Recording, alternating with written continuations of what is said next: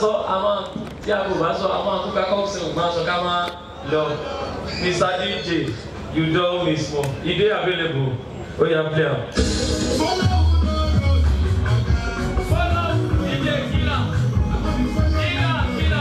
Ladies and gentlemen, welcome, Love Matthias, Boston Lutherian, our Belkuta, my brother, my friend, one and only MC Spencer. Hello. I'm talking to you, ladies and gentlemen. Presently, I want to tell you that I've caused a lot of problem to my branch pastor. You know, my assistant pastor now, I'm glad to tell you that I've supported his ministry. He has now moved from being an assistant pastor to being a head. Please give me a round of applause.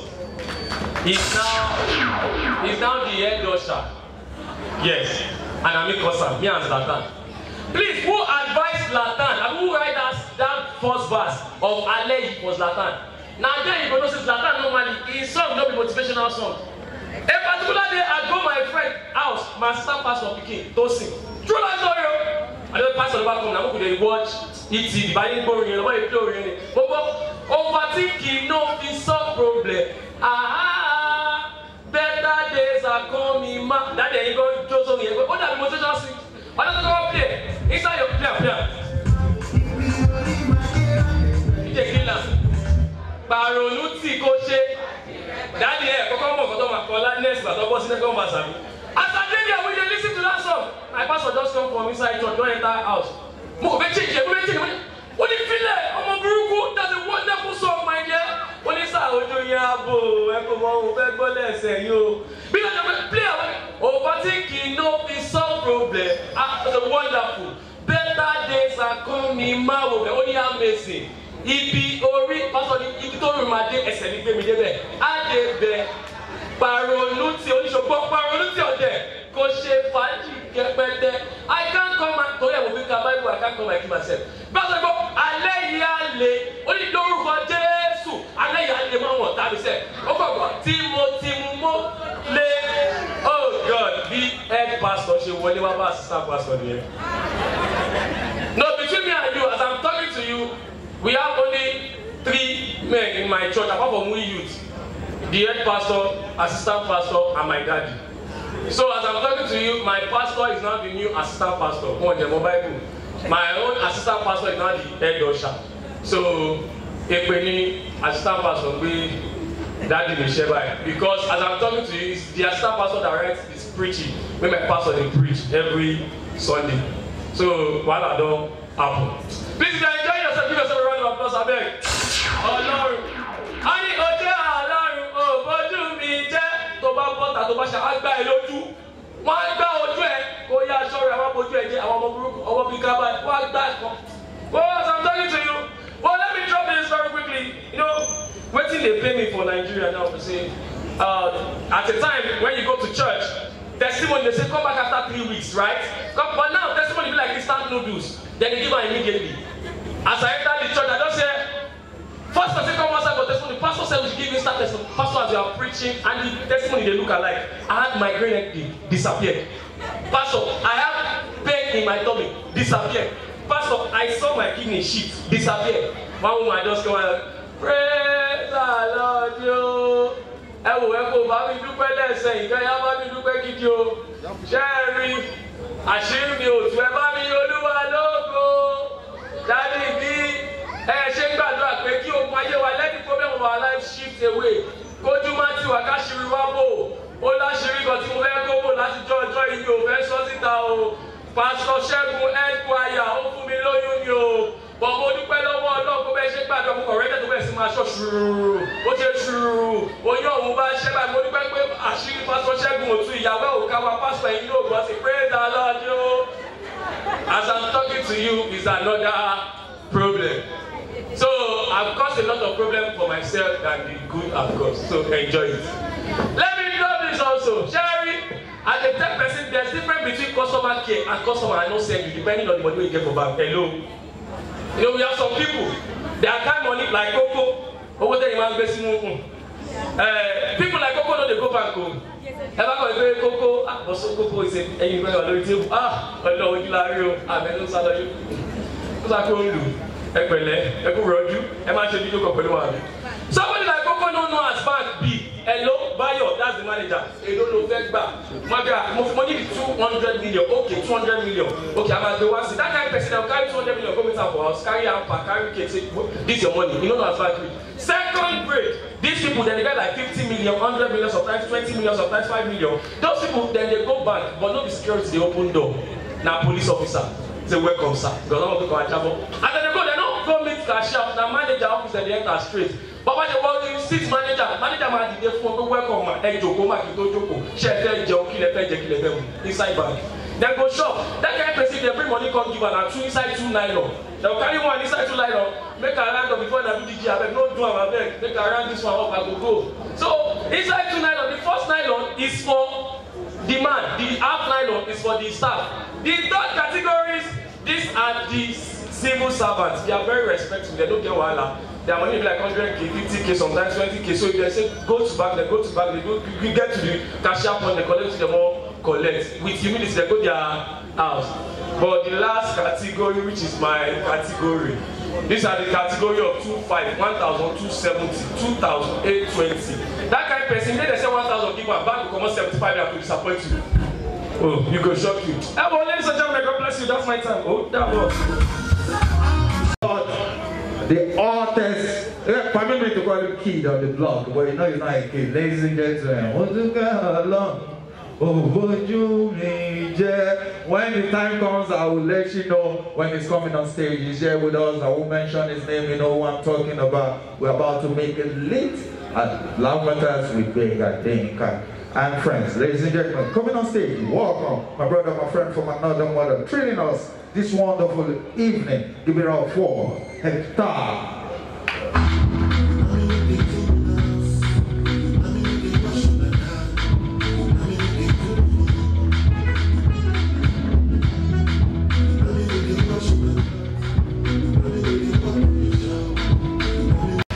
Love that somebody has not blown in this work. It's another thing that you make it obvious. No, even don't worry. See, comedians have come here, they have made you laugh. I'm not like them. I'm a very violent human being. My doing inside. No, you think it's a joke. You think somebody like me now wake up early in the morning one day. People are choosing, I want to be a medical doctor. I want to be a comedian. You think I'm happy that I'm making you people happy? Sir, I know where you park your car. That animal do. You get what I know for that place.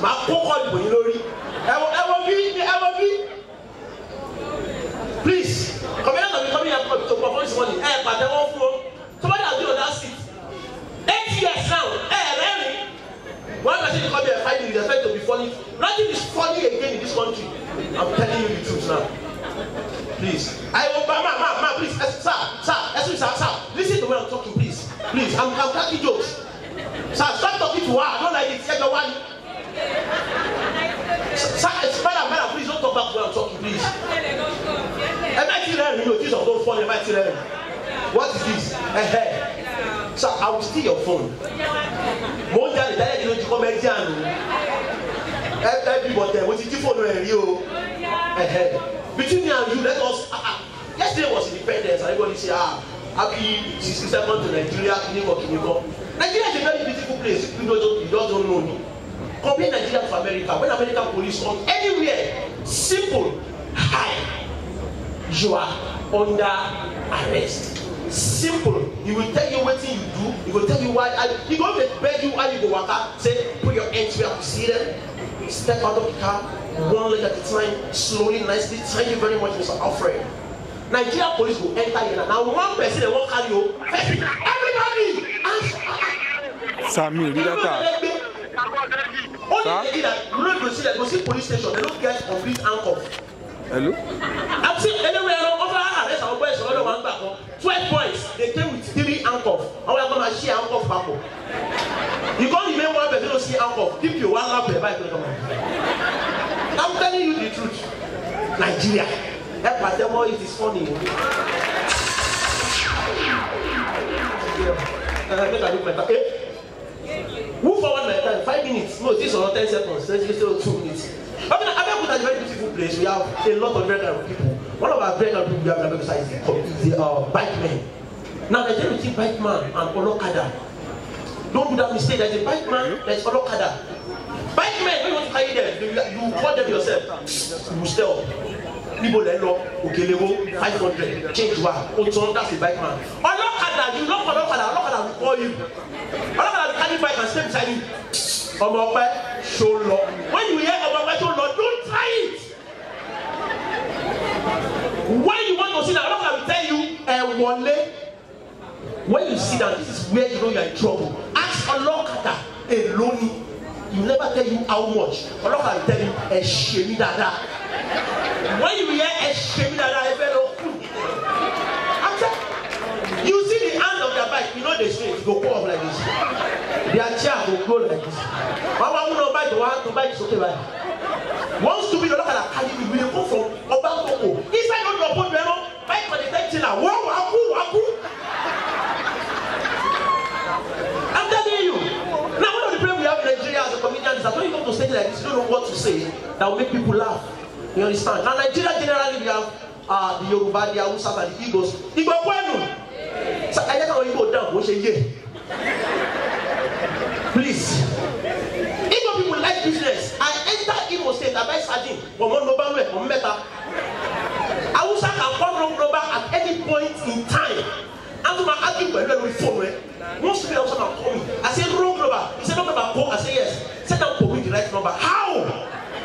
Now Yoruba we ask question anywhere, anytime. You are coming from bedroom. What are your body? You carry sports case. Yoruba will ask you. I want to go that share no when you know. What I say what? You are here and sitting and watching. Mommy Sherry, and you know what? You know, even our. Me and my daddy we travel. We go and pray. We get accidents. My papa carrying him phone, he call him friend, he say, hello Mr. Baje. But my papa is a shaman. He joined Senoria. What you want to pray? He joined Latvia. So I say, an accident. That is say yes. Next question. Share survive. Ladies and gentlemen, let me start you to call me political star. Enjoy the rest of your night.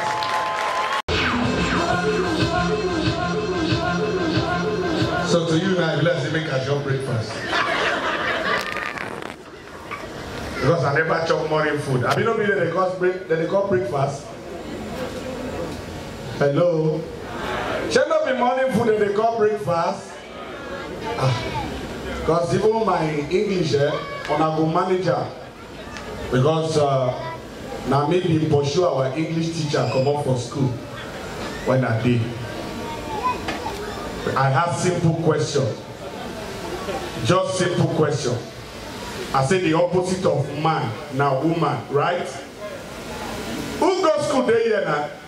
The opposite of man now. And the opposite of anti now. The opposite of anti-malaria. Brother, your school, now community effort school, not even public school. So you don't know English name for the opposite of anti-malaria. Very simple. Who say anti-typhoid? My sister, you don't go school. Simple. I asked my English teacher for school. Now waiting for sure I come out. One other man where they look for today. Now my Agric teacher. We teach us so many rubbish. But I don't say we don't go need that for life. The man begin to shout, botanical name of mango. Now Magnifera indica. Botanical name of Papa. Karika. Now my sister, you go public school. The rest wait a year, They are not even to make in a private agriculture. But ladies and gentlemen, there's a botanical name of rice now, Orisa. Where I can't get problems, I come up for that same school. I enter labor market. Come begin to ask, Igbo guy when they sell rice beside my house.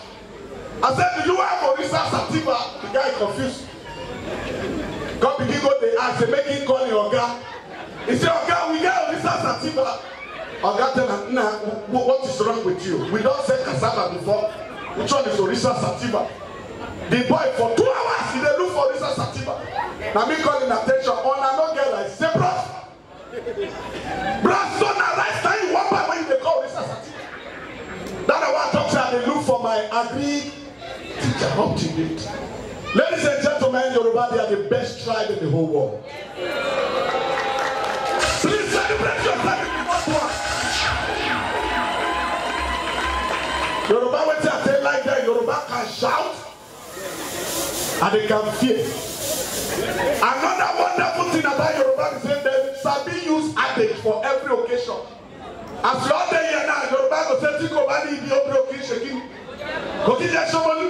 Now, my here what? Not be my adage, now your home. I know the contestant with. Now, Yoruba say, "Let her go." Kato somebody. Opuko abi. Wanna claim me now? God will bless you, my sister. Your firstborn will resemble your landlord. Which will be hard? Because see, you get some prayer. If they don't explain that you're teaching a course. I mean, say when you give birth to your firstborn, you go to your own house. Oh, now you got to say amen. Imagine you go far. Have you been to Ikorodu before? Ikorodu far. Oh, Madu, to all those far places. Now, listen, ladies and gentlemen, why I respect Yoruba for all those adage what they talk. You know, say that one of Tiko Bani, I mean, they say, Oruko man Shekini. God will bless you, Yoruba. If you check some Yoruba, my former name, now 2 days before I change that, God not say person we don't die before we come back again. I did it, yeah. Bro, why you got to look me like that? I don't die before. Ladies and gentlemen, make I tell you this one. If you there, Iyapo, you don't die before. Because you never die, they don't go call you Iyapo. Where you go before? Now, if you name your son Shino, what do you expect the child to become? It's going to be a bastard or a guitar. How what did Shino mean? Say, help me open the. If you name your son okay, the boy will join them back. You don't understand because what thing okay means climb. If you name your son back, call them. Now you talk cannot be me. It's got to be a big lay. If you can't name your son Muniru, you go walk from Ghana. Ladies and gentlemen, SC90 is now my name, and I love you all. I beg.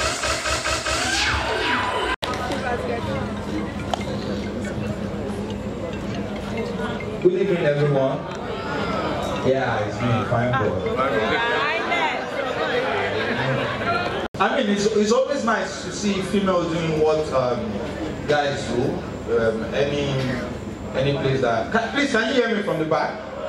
I know about the Okay, so engineer, they can't hear me at the back. Oh. What about now? Is it better? Please give me feedback. Only important share job. Is it better? So engineer, I don't know. No, but I let you know.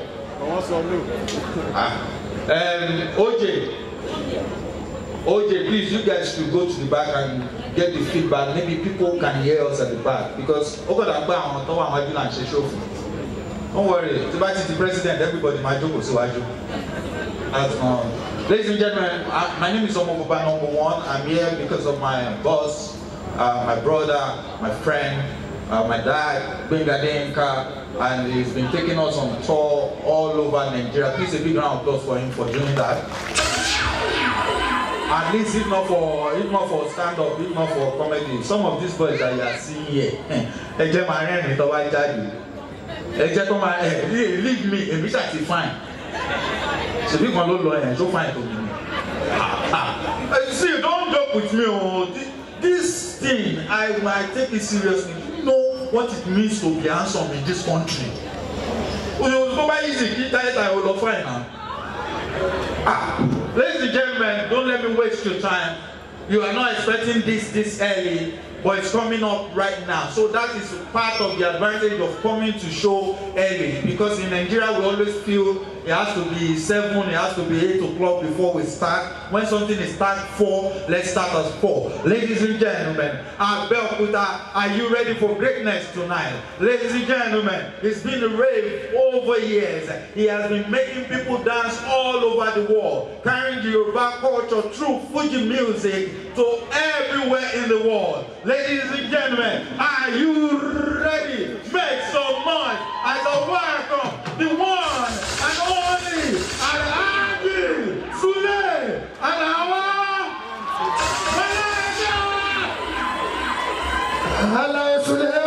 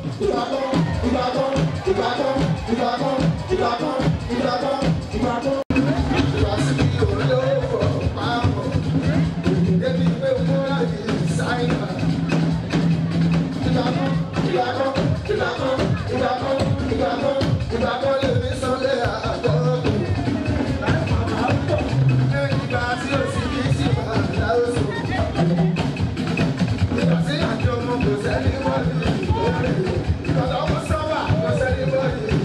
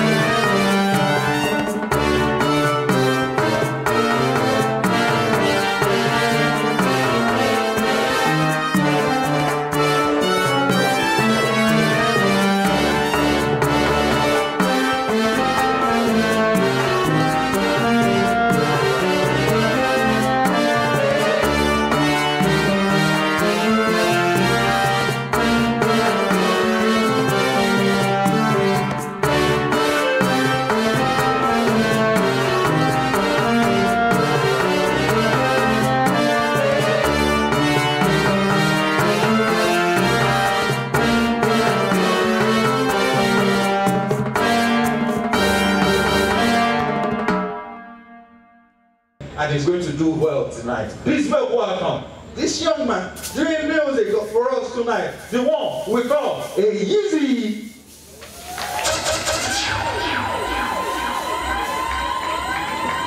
Yo, I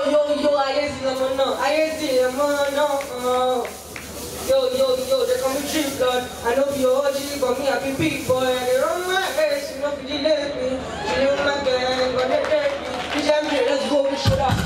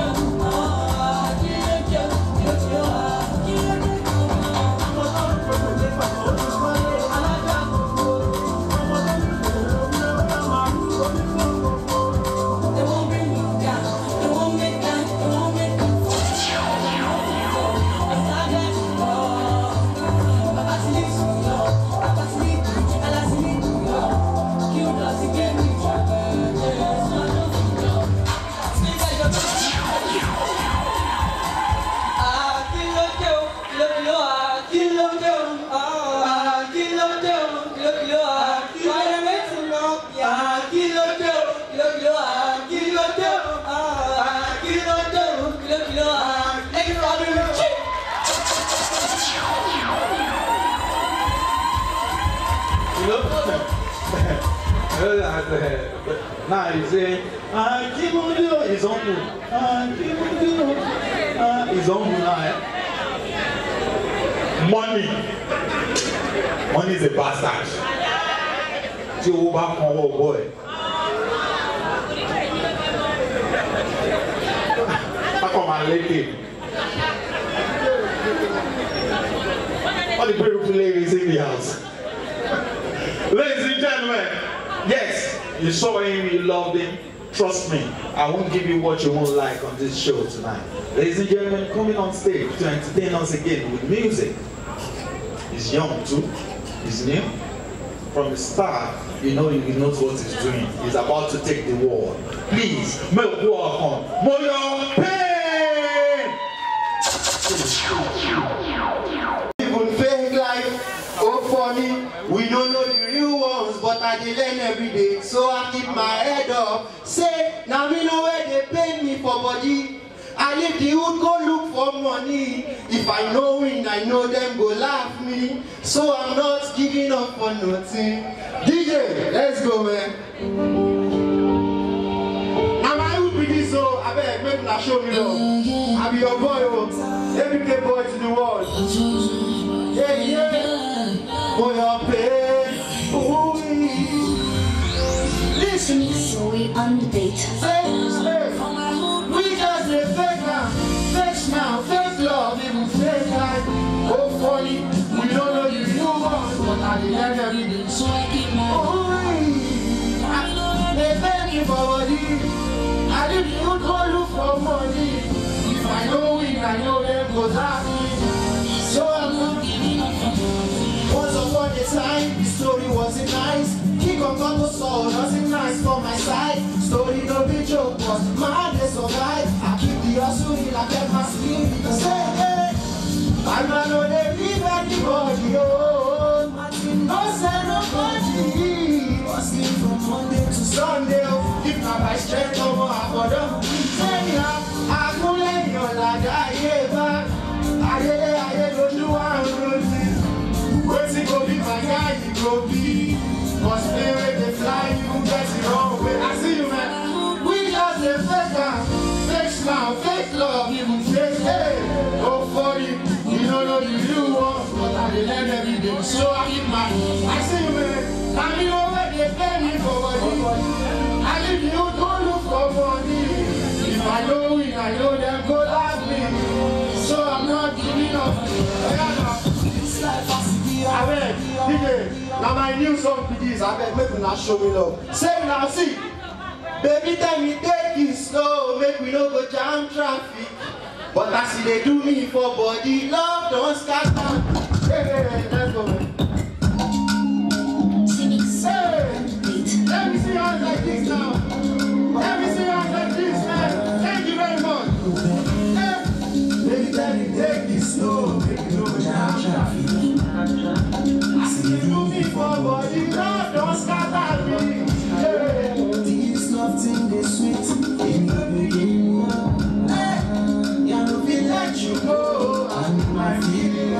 Say that, love, if I love me, love, let you me love, make you give me empty love. Only man, love.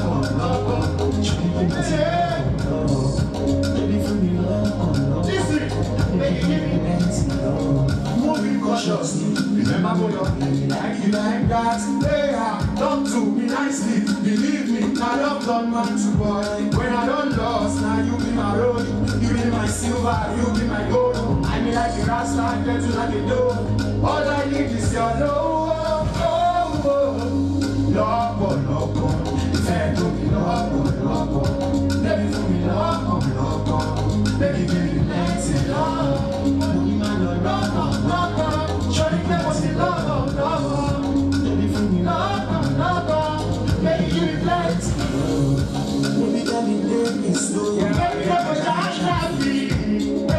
I see they do me for more. Love don't scatter me.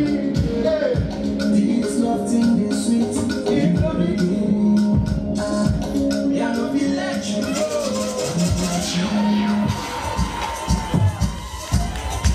What's up, my people? What's up? Thank you. Yeah, please, this is your boy, Yola. I would like us to do something. I know the time is up, PJ, but let me just use a few seconds. Yeah, I want us to do something. I know we are not here to do ourselves. Yes, that's what I mean. So I want us to do something, they call our response. So when I say,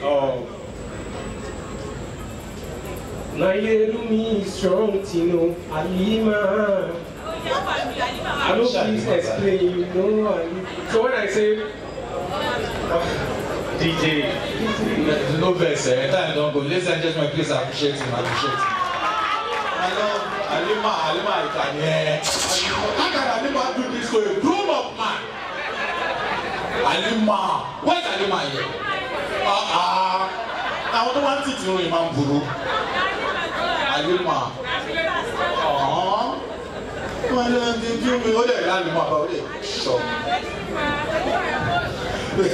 Ladies and gentlemen, more comedy coming your way. Please welcome my brother from another mother. What do you want to find? What you're hearing? He's doing well for himself. Give it up for my friend. Alright, if you're happy to be a Nigerian, give yourself a round of applause, please. If you are proud of your state, give yourself a round of applause. Wait. If you are proud of your governor, give yourself a round of applause. Hey, you almost state with me. Che Island and the mainland. Redemption Camp family. Alright, distinguished ladies and gentlemen, if you are a Christian and you are here, praise the Lord. If you are Muslim and you are here, follow Antonio. Let's greet the third people too. The fourth people now to one baby.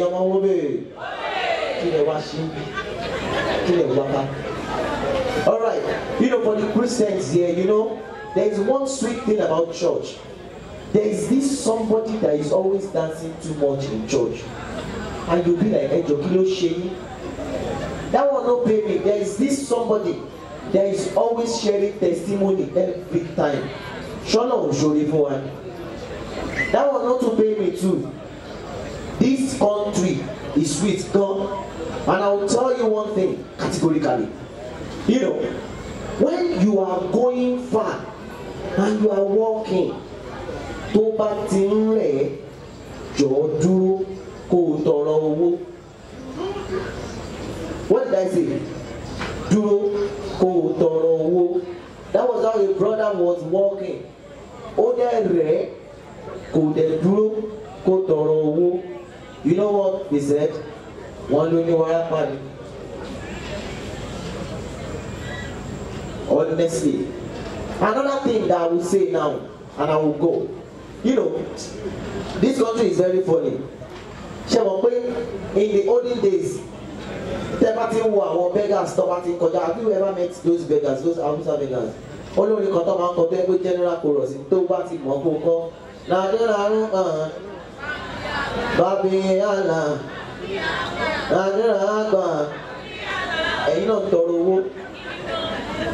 Alright, so they now stepped up their game a little bit. I was actually walking on the streets and I met this very cute guy. This boy in was suit. And this guy came to me. He said, brother, good afternoon, brother. He said, wow. Show me believe me because I don't school. Sorry, I was actually coming from Lekki and I got stranded. And I don't know, this country is very hard. I promise to, everything is just hard. And I don't mind if you can just give me 2,000 naira. What do you that for me? That's my time. Thank you. You are happy to be here. Please, a round of applause for yourselves. If you know you are here, you are from Funa, please make some noise. If you know you are from here, you are from Oshele, make some noise. Advanced secondary school. Teacher Lemanja because she POS last. See, my own school, I'm not going to tell you the name, but there's a particular bus stop you get to. The first thing we hear is, Basha get me now today. I want to see my car, I want to see my car now. Yeah, oh my God, what's the name of my school?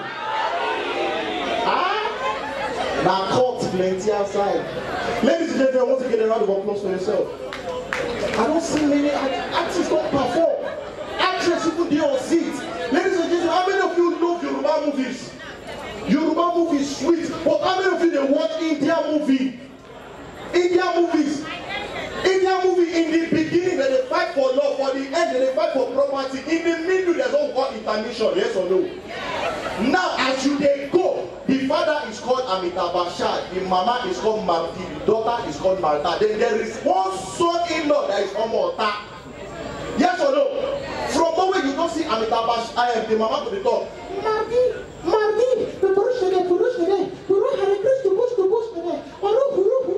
the daughter called the man. Mama, he's the one who want to marry. He's the one I want to marry. He's the love of my life. Let me tell you something. Indian papa, they stop over Yoruba people. You just see Indian papa go come out. Marite. Abne Kabash, the boss did it. Parukuru Hari Krish, the boss did it. From moment the beginning of the ladies and gentlemen, please have a great night. My name is the Comedian.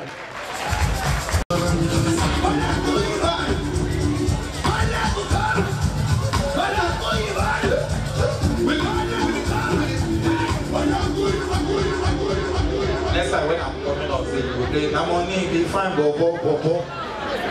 Also, put my pepper in the say. You understand, MJ? Next time I'm coming now, you say, na money be fine, bobo. Play that song. Play that song. The kind of intro Nigerian artists are here. I'm not going to parents here and your mother calling.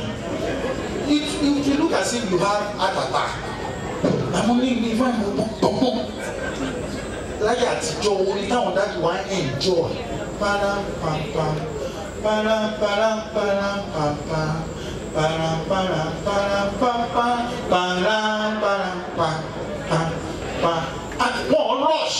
Actually, I did pam pam pam, param pam pam pam. Start from the beginning. Now money be fine, but Hold on. Play away again. We need. If you hear the intro, so the intro like button. Your life will be good. You will not rush. You will not die. You will not have hypertension. You will not.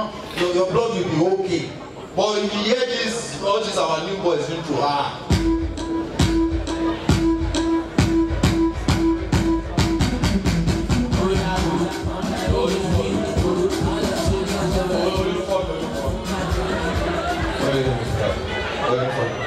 One-sided stress is the one. Ladies and gentlemen, are you having fun already? Thank you. So we're getting it done one after the other. Ladies and gentlemen, the guy I'm about to bring for you is also doing music. I know you will love it. Please welcome, brother from another mother, incredibly talented, Bella!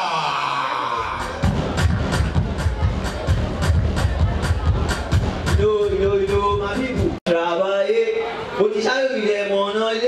Some people feel like what's meaning of travailler. I know that they say I know to sabi. See that stand on my word and I'm up to my thing.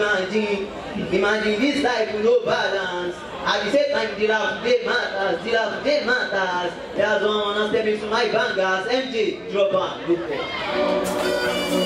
Hold on.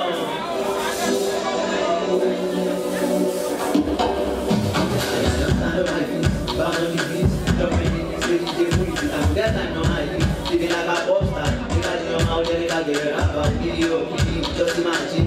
Get any fan getting a overseas. See the first streets, or to go higher. Because you know how they like a stop grinding. But you shy you fake big body. Then I'm not there with this. Make I don't copy nobody.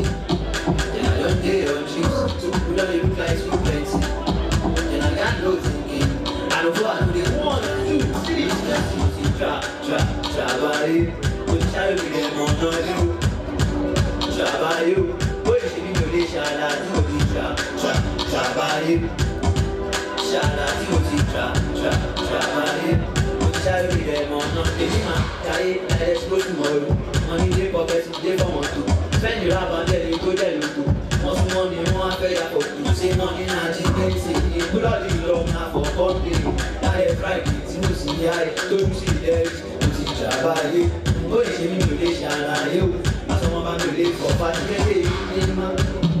Elle chez papa, on a des forces à pas, on a des tout japa, on a dans les juices, on a les crises, if you know this, look my face, pas stop grinding, try to perfect the body. Then I'm not there with this thing, make I know the copy nobody. Then I don't stay on chips, don't inside too plenty. Then I got no thinking. I don't know they lose that, travailler, but try to be the one of you. Travailler, boy, you need to be travailler,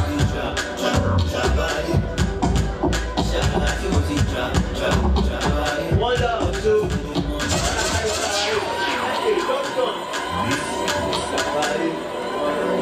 When I know you, I'm running like this. Chorus. You know, this is what they are singing, rappers. If you want to watch, play any hip hop beat. Rapper, for you to rap in this life, well, the problem, anybody here can rap. Just do like this, bend down. Throw your hands, they wear glasses. And hip hop. Anyone? Where that's been? Yeah. Pop. Hip hop. I will introduce myself. You people will not clap for me. Please don't fall my hand though. Again, because Nigerians are wicked. I'll go back now. Introduce myself as rapper. You people will do as if it's me that you came to watch. You will shout. You will scream. Some of you will faint. Okay, don't faint. So, just shout. Oh, yeah.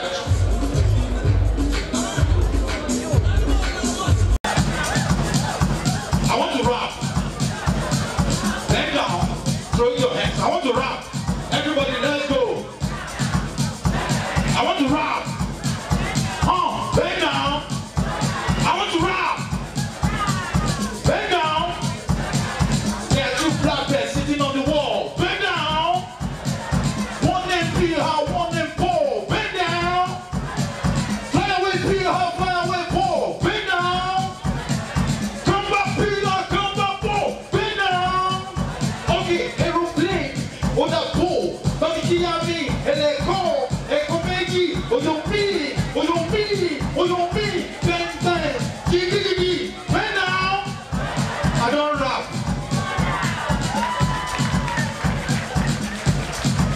Willie.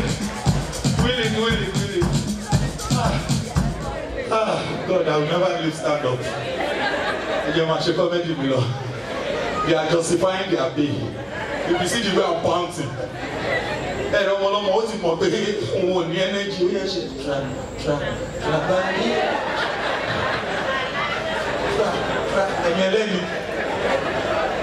Imagine if you bend down. Almost to another show. By the time he gets to the talk show,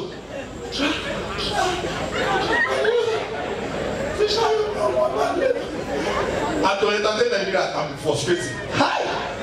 You see some people, this is how they will sit. Man, I'm not your problem. But it's funny. Muiba, marry me. And you know that your friend is like Muiba. Can you say, did you? No, I like what you want to say. Did you? Ladies and gentlemen, okay, but those of us that are just coming in, say you break the bad news, no? If one. I like it. As performed. Did you enjoy his performance? Next time you come early for shows. Ladies and gentlemen, we get it. Oh yeah, Chris come. Oh my power from Oshani. Walkie talkie show new. We will take it outside. I'll work with the DSS.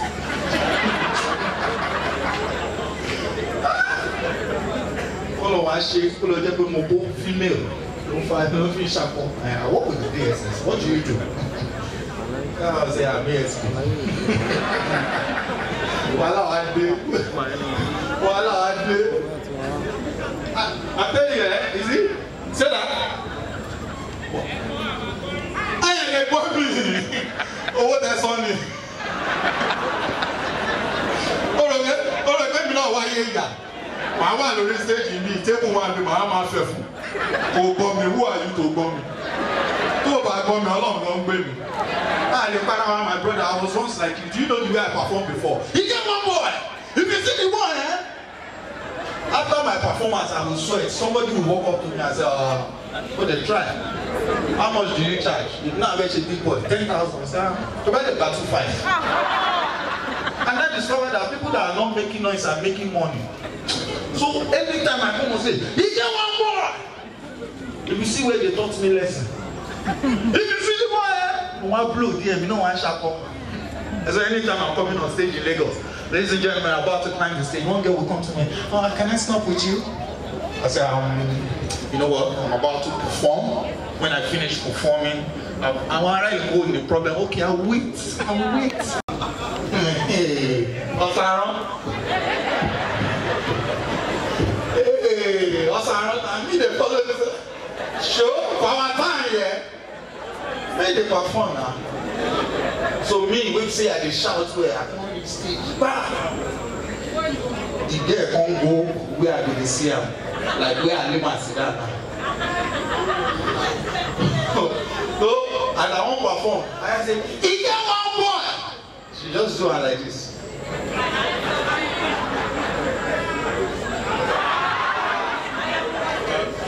You know say, only tó bá máa jẹ kó, tó bá gun Kilimanjaro.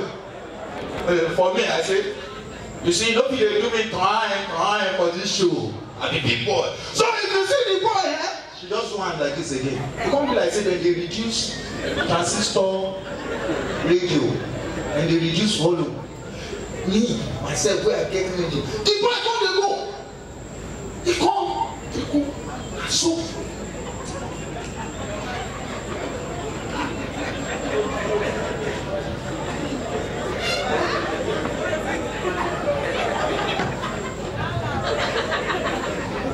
When she dey follow me check time for timer, she say, "Okay, you don round up." And I say, "Thank you very much. That's my time." People no hear anything. I thank you very much. That's my time. Now I go backstage.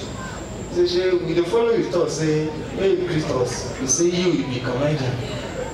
Now me I go meet the promoter. Oga, give me my money. Are you mad or something? This performance wey you do now, they suppose pay you. I say, when me I dey sweat for stage, say, "Oya, I play for." He get one boy.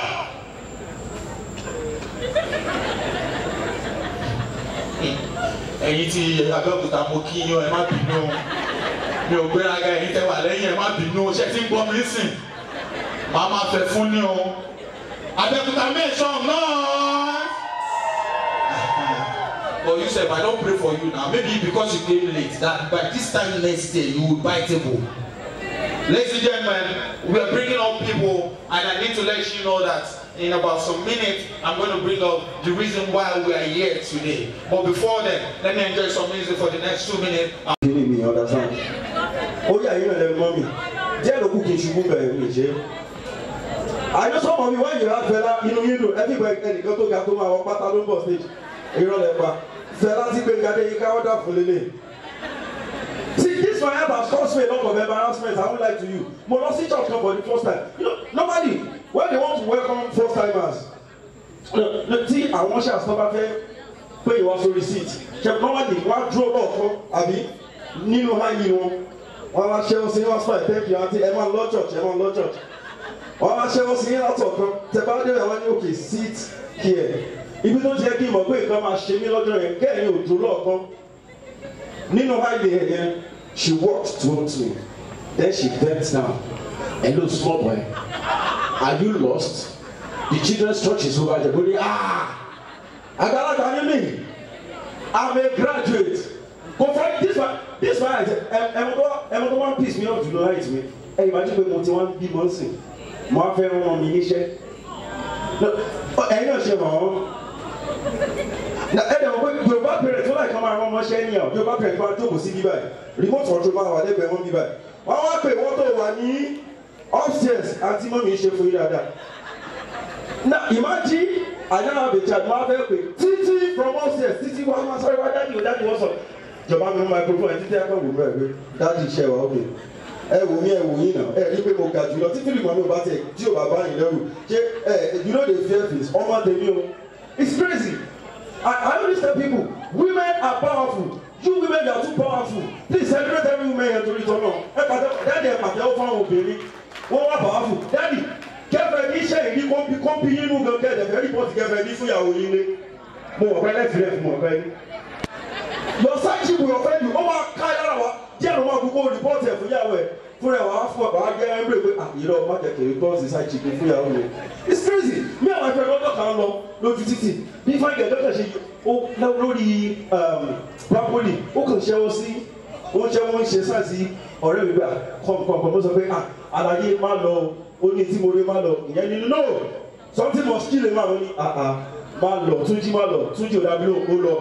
Next day tí mo rí Túnjí o bá ṣe jẹ́ lánàá o sì ní shop of my yard kí ló ṣe mo ní kí ló ṣẹlẹ̀ ó ní gbé bọ́ọ̀ àti kẹ́hìn ṣe wà lóru tó fẹ́ máa ní kẹ́hìn ó kàn gbọ́ wọn nísàlẹ̀ bíbíbíbí kẹ́hìn wá sábọ̀ pé ọkọ mi ló dé yẹn ọkọ mi ló dé yẹn tún kí la máa ṣe báyìí kí la máa ṣe báyìí ìwà pretend pé ìwọ ni laundry man kó wá lọ aṣọ ni bóyá gbé ayọ̀ ní bọ̀dù ó kàn gbé fọ́rọ̀ mi ìyẹn ayọ̀ làṣọ láti ìrọ̀lẹ́ ọjọ́ ìdí àárọ̀ ọjọ́ kejì mo ní ìdí ọ̀ṣẹ́ mi sọ fún ẹ mo sọ fẹ́ kó wá lọ́dà aṣọ tó ayọ̀ èmi kìíní ni mo fọ thank you very much my name is Mr. God bless you. And pay money to watch us please a big round of applause for yourselves. Ẹ ṣe we appreciate ẹ má wù wá we appreciate that you go easy I mean èmi kálí mi ni èmi I no dey give shishi. I will say that. Oh boy. Let me do some.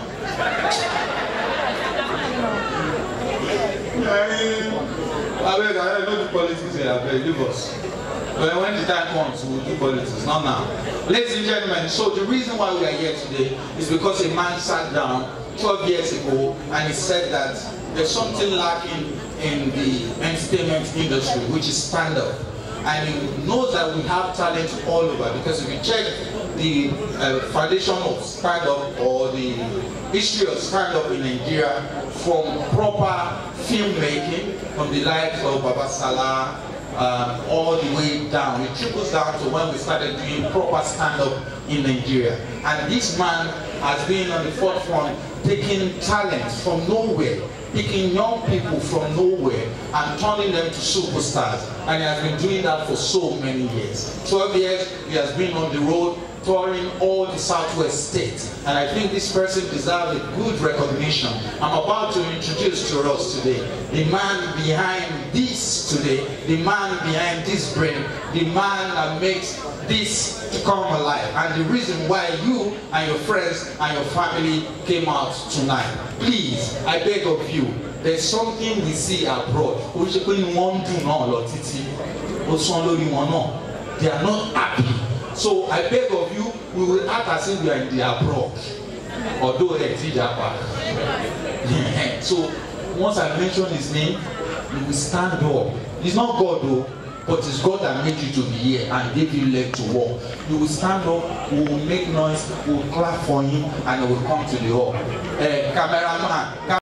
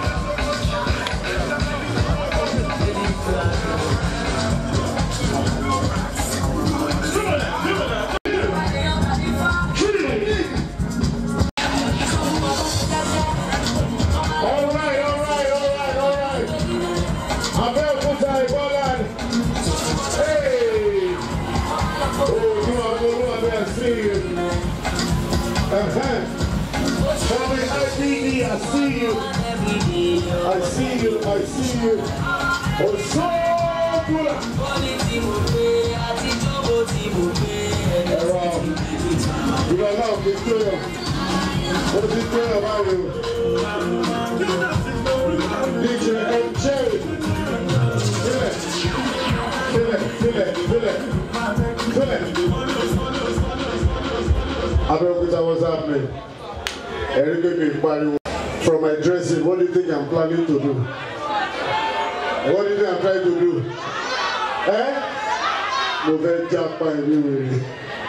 See, half of the people that bought tables last year, what's the shekiri, what's the japa? Oh no, look at your neighbor. Look at your neighbor well. Look well. Hold your neighbor's hand. Tell her, you go nowhere. You go nowhere. We die here together. Abeokuta kí ló ṣẹlẹ̀? Only Kokoto suffer only. I don't understand. Hello, hey, Chief.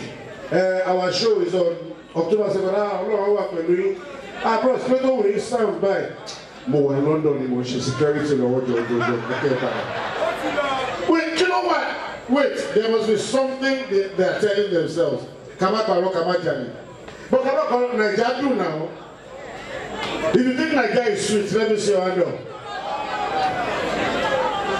There are 3 categories of Nigerians. ATJ, about to Japa.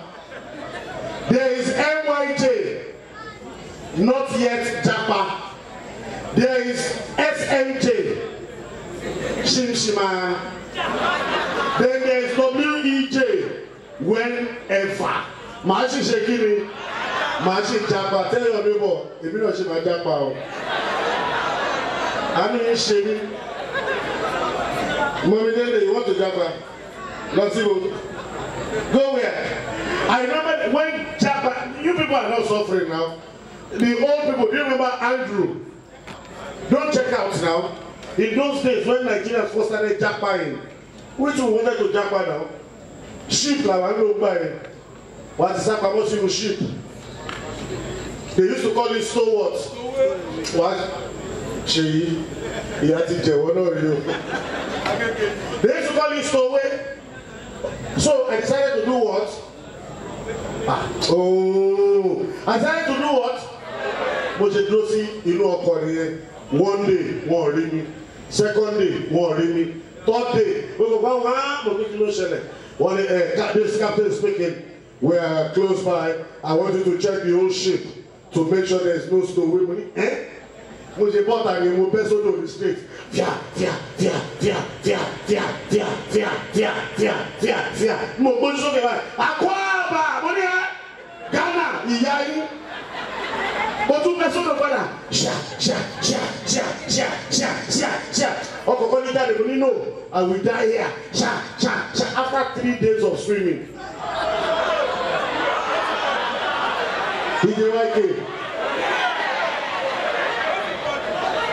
After 3 days of swimming, Timothy shook a bag. Ojo, let back CMS know why you.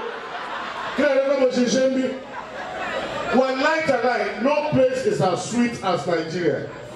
Tell your neighbor, Nigeria do.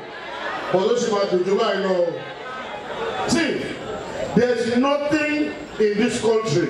Toyeko is not a vibe. I went to eat in one restaurant. Which day was it? I said, Mama Shola, say, where for me rice? What shall we do? She was looking for the plate. Mama Shola, you don't know what for me. Rice, rice 50. Rice 200 naira. And that pomo. On fait pas l'état de emergency. So one thing pomo see. As she put the pomo, as I sit down to begin chop, one dog just come out. I look the dog look me. I look the dog look me. I said, Madam, Aja, you want me, okay, I chop your food. I carry the first spoon, second spoon, third spoon. The dog, you do waiting. He dey look me. I said, Mama, Aja, you want me? Say, chop your food. I carry the third spoon, the fourth spoon, the fifth spoon. The dog still do waiting. They look me now where I say, Madam, Aja, you want me? Okay, abo ela fi serve you no get jẹun tọkọ òun náà jẹun ni kini Nigeria wa see how many of you know somebody called Aliko Dangote? Hello, if you know Aliko Dangote, let me see your hand up. If you know him, let me please. Emma Parofu, if you know him, let me see your hand. Anybody? Abro Popsi ni mo fẹ́ mọ̀ ṣe mú mi lọ́dọ̀. See, Nigeria, they will say, Hausa ni, Were, Yoruba ni, when they share money, Hausa and Yoruba will not do. I like. Once money day like this, all of us are Nigerians. I remember when I first one married for my life. I tell my papa, say, Popsi, say, waiting. I said, I don't meet you at one marry. He said, Tani. I said, she's fine, she's tall, oh, coffee, oh, long, Popsy. Tani. I said, Popsy, the barrier. Oh, my, money, daddy. Oh, my, Kano is, Ka. Only Yami, Omijen, Ofefe, Omausa. It's not possible. You cannot marry anybody. He called my mother. Hey, well, oh my no, my mother said, call me. The father said, hey, Miss Uru. They take it here somewhere to Jeffrey. One more time, one more you call it.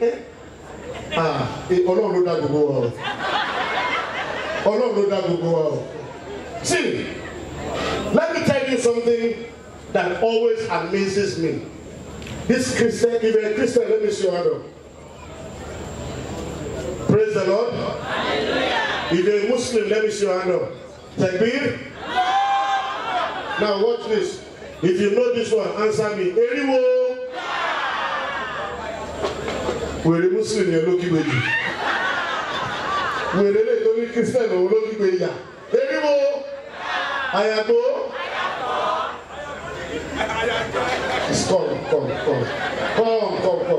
Come on stage, come. See, my problem with Nigerians, come. Oh, sorry,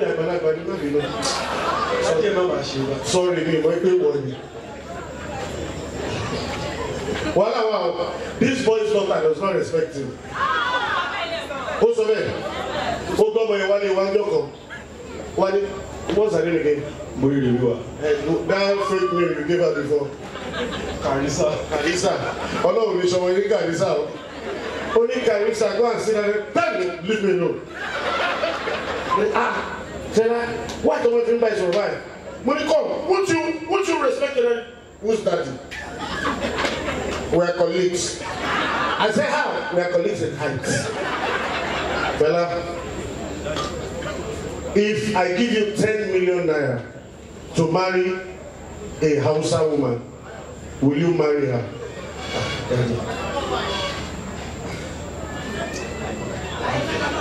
Shall I record it? Ladies and gentlemen, I was in one church. May your mouth not put you in trouble. I was in one church last week. Pastor I tell you something. Soldiers killed Jesus. It was soldiers that killed Jesus. Wedding almost soldier the church was filled with military people. I tell you, soldiers killed Jesus. What do you want to do? Oh yeah. Now soldier became a Mario. He looked up, checked everybody's eyes, checked their faces. You know the eyes of the Bible called Ojuto that be. You know, he said, I tell you something, my brother and sister. I tell you something. The Bible might have been wrong there. It was not soldiers that killed Jesus, it was policemen. Because he knows that with police, you can always go scot. Who says scot-free now? I want to recognize our fathers and mothers. They are here every year. The OOPL elderly people, please let's give them a round of applause. Please rise. Can I have a round of applause for them? God bless you. Thank you. Daddy will be joining us very soon. He said I should tell you that you will live to see 200 years each. Receive it. God bless you. You may be seated. Thank you very much. God bless you. Have in Nigeria is that thing you're holding in your hand. If you have a phone, let me see your phone. Bring it up. Hold it higher. Let me see. It's at times like this, you know how expensive people's phones are. Please hold your phones up. And I've realized something. The cheaper your phone, the louder the noise. Have you noticed? The cheaper your phone, the more embarrassing the ringtone. But I went to Dubai. Somebody came to me in charger. I don't know if you know charger. The guy just came. Organ. iPhone, new iPhone. I said, how much? He said 50, 50, 50. I said, eh? 50. He said, I'll give you 40. He said, you take it, you take it. But you buy two, one for you, one for madam. Well, yeah, I shall tell you. So I gave him $80. I bought two brand new iPhone 12 Pro Max. I now got home. I got to the hotel. And you come back to me, come on, Jeff, follow, I know. But praise the Lord. When I got back to the hotel, it was not full, it was full, true. I charged the phone. 1 hour. It no on. 2 hours. It no on. In the middle of the night, when I dey sleep, my mind just wake and say, G. Phone let you know, oh, not the G. As I put on the phone, I just see 2 hands they shake for on top of my phone. I see Nokia connecting people. If you ever had that experience, let me show you. You have, this whole talk. Hey, this almost saying. But the biggest problem with iPhone in Nigeria today, I mean with phones in Nigeria, is going live on Instagram. How many of you have been live on Instagram today? Let me see your hand up. To participate live Instagram. Okay, not say live Instagram. Now we'll get data. You are doing it now, Abi. God bless you. A friend of mine was shaving. He was shaving, trying to shave all the hair on his body. Over to iPhone.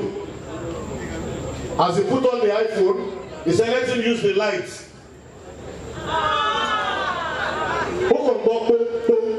More followers. More followers. As he went into your life. And Instagram is the craziest place. In his DM, people are saying, wow, it's so big. Only don't know who to remember operating because was in the oh my God, can I get your address? Can I take you out for dinner? Ladies and gentlemen, let me not waste too much of your time. I still have some acts going out to perform tonight. But please, when you come to Lagos, mind your, especially if you are going to the island. The first time I decided to go to the island in my life, I saw one man looking inside the ocean. He was shouting, 30! 30! 30! Ayemio! 30! 30! Okay. Why is someone shouting 13, 13? My mind told me, Gbenga, mind your... So I was in my car. Mokongo. The man kept shouting. One guy said, Oga, why this man they shout 13? I said, no, go ask him. As he moved near to him, the man carried him, threw him inside the water. 14! 14! May he not be number 15 in Jesus' name. Hey, Shamio. So back to back, no time to waste time. I want to say a big thank you to all our media partners who made this possible. A big thank you. If our media partners are here, can I see your hand up? You are the real MVPs. Please, a round of applause for them. Thank you so much. I'm going to bring on 2 acts back to back now because they're running to Ibadan for a show. The only place you cannot run to now is where? You know, the only place where they don't say welcome is where? When you're about to enter Lagos, you see, this is not welcome to Auntie. I didn't want to talk before. Corona till law. Your boyfriend won't watch this video. Don't worry, remove it. Remove the mask now. There's no more Corona in Nigeria. And you lady. It is well. Where is it? London, America, New York? Okay. Women, if you're a woman and you're here, give yourself a round of applause. If you believe women have more brain than men, give them a round of applause. Now, have you ever thought about this? If women were banks, Imagine a woman being a bank. If the woman is big, strong, reliable, which bank will she be? Hello? You know, if the woman is always giving you an idea, yeah, you know, today, if we put water in the engine, it can work. If we turn Indomie with coconut oil, always giving you advice. What bank will she be? Bank PH, you have to go under. If the woman is always at the top of her game, anytime you are doing anything, she will come first. Who is she? Eh? First bank, how do you know? Okay. If the woman, every time you look at her, you are looking up at her, and the sun is entering your eyes, what bank will she be? Sky Bank, Abi? If the woman, if the woman, you say, babes, let's do now, she says yes. This other comes, babes, let's do now, she says yes. Darling, let's do now, she says yes. Which bank is that? Access Bank. No blockage, it's direct access. Now, if your girl has a branch here in Lagos, branch in Abeokuta, has a boyfriend in Ilorin, has a boyfriend in Akupe, has a boyfriend in Anambra, has a boyfriend in Kano. GT, if there's any GTP in your life, say Holy Ghost. Now let me also ask you another question. The way your banks have been behaving recently, when you want to use your app, the way they have been behaving, what kind of cars do you think the MD should be using? GT Bank, what kind of car should the MD be using? Votes? What should it be? Access Bank? Eh? Kora, Komasewa, Zenith Bank MD. Okay, Access Bank. What bank do you use, Uncle? Everybody keep the letter where you tear sorrow. Say that account to me. Bros, you know the accounts. What bank do you use? UBA. All banks. Okay, what should the MD of UBA be driving? With their service recently, what should they be driving? You don't know. These are the kind of people that say, hello man, owó tó jẹ nígbà òní máa gbà public holiday wa. Ṣé bọ́ọ̀lù ló àpẹ náà àpẹ òṣìṣẹ́. Ladies and gentlemen, I'll be back. DJ MJ, let's go. Who the ballers? Who the check? Who the ballers? Who got in hand? Who want check out? Who the come? Who the come? G, who the come? Tell me is a disgrace to my personality. Now, let me give you the reason why. Well, actually, it wasn't. But when you tell me about that, the reason why you clap for me is that if it's motive for G. Hold on. If you're proud, you are in Ogun State, can you clap for yourself? Now, this is the reason why you clap for me. I'm coming all the way from Alagoria. Oh, how many people keep quiet? Now, the reason why you will clap is that, oh no, wow, yeah, Jenny, sir, the reason why you will clap against that, what to me, that less shock absorber to you. Now, they call me nobody clap, it's touching. Now, keep quiet, I'll beat you. Now, they will call me again. You know, let me tell you some things. When they call people, whether they are not funny before, but when you clap, the morale go up. You get. Now, please, can you call me again, sir? Please call me again. I want to come out as a big boy. If not for anything, to the other good. DJ, please let them call me from backstage. I want to come up again. Or let me call myself. Let me call myself. Ladies and gentlemen. As I talk one with the club, you understand? Ladies and gentlemen, now. Can we react it now? Ladies and gentlemen, all the way from Alagoria today, and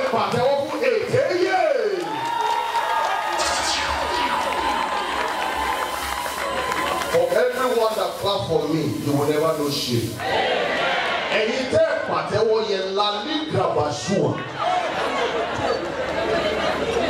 Amen, somebody. Let somebody shout hallelujah. What God cannot do. My family is there. Please put your hands together for yourself. We are always on the altar of fire. Ladies and gentlemen, good evening. Ladies and gentlemen, once again, good evening. And the Greece one want to see my shoe at your back. Camera, pick this shoe. If I'm doing well, can you clap for me? Those of you at the back, you can't see me in a regular on a day, don't worry. People in the table, can you clap for me? Moshe Rani. Hello, Moshe Rani. Don't look down on anybody. I'm a big boy. Ladies and gentlemen, for our mind now, what can I do for them? Let me say. What did you say? What's your mistake on where you want to be? Sir, I will perform for the two of you, sir. Let me perform. And these people, these are the people that can help this people.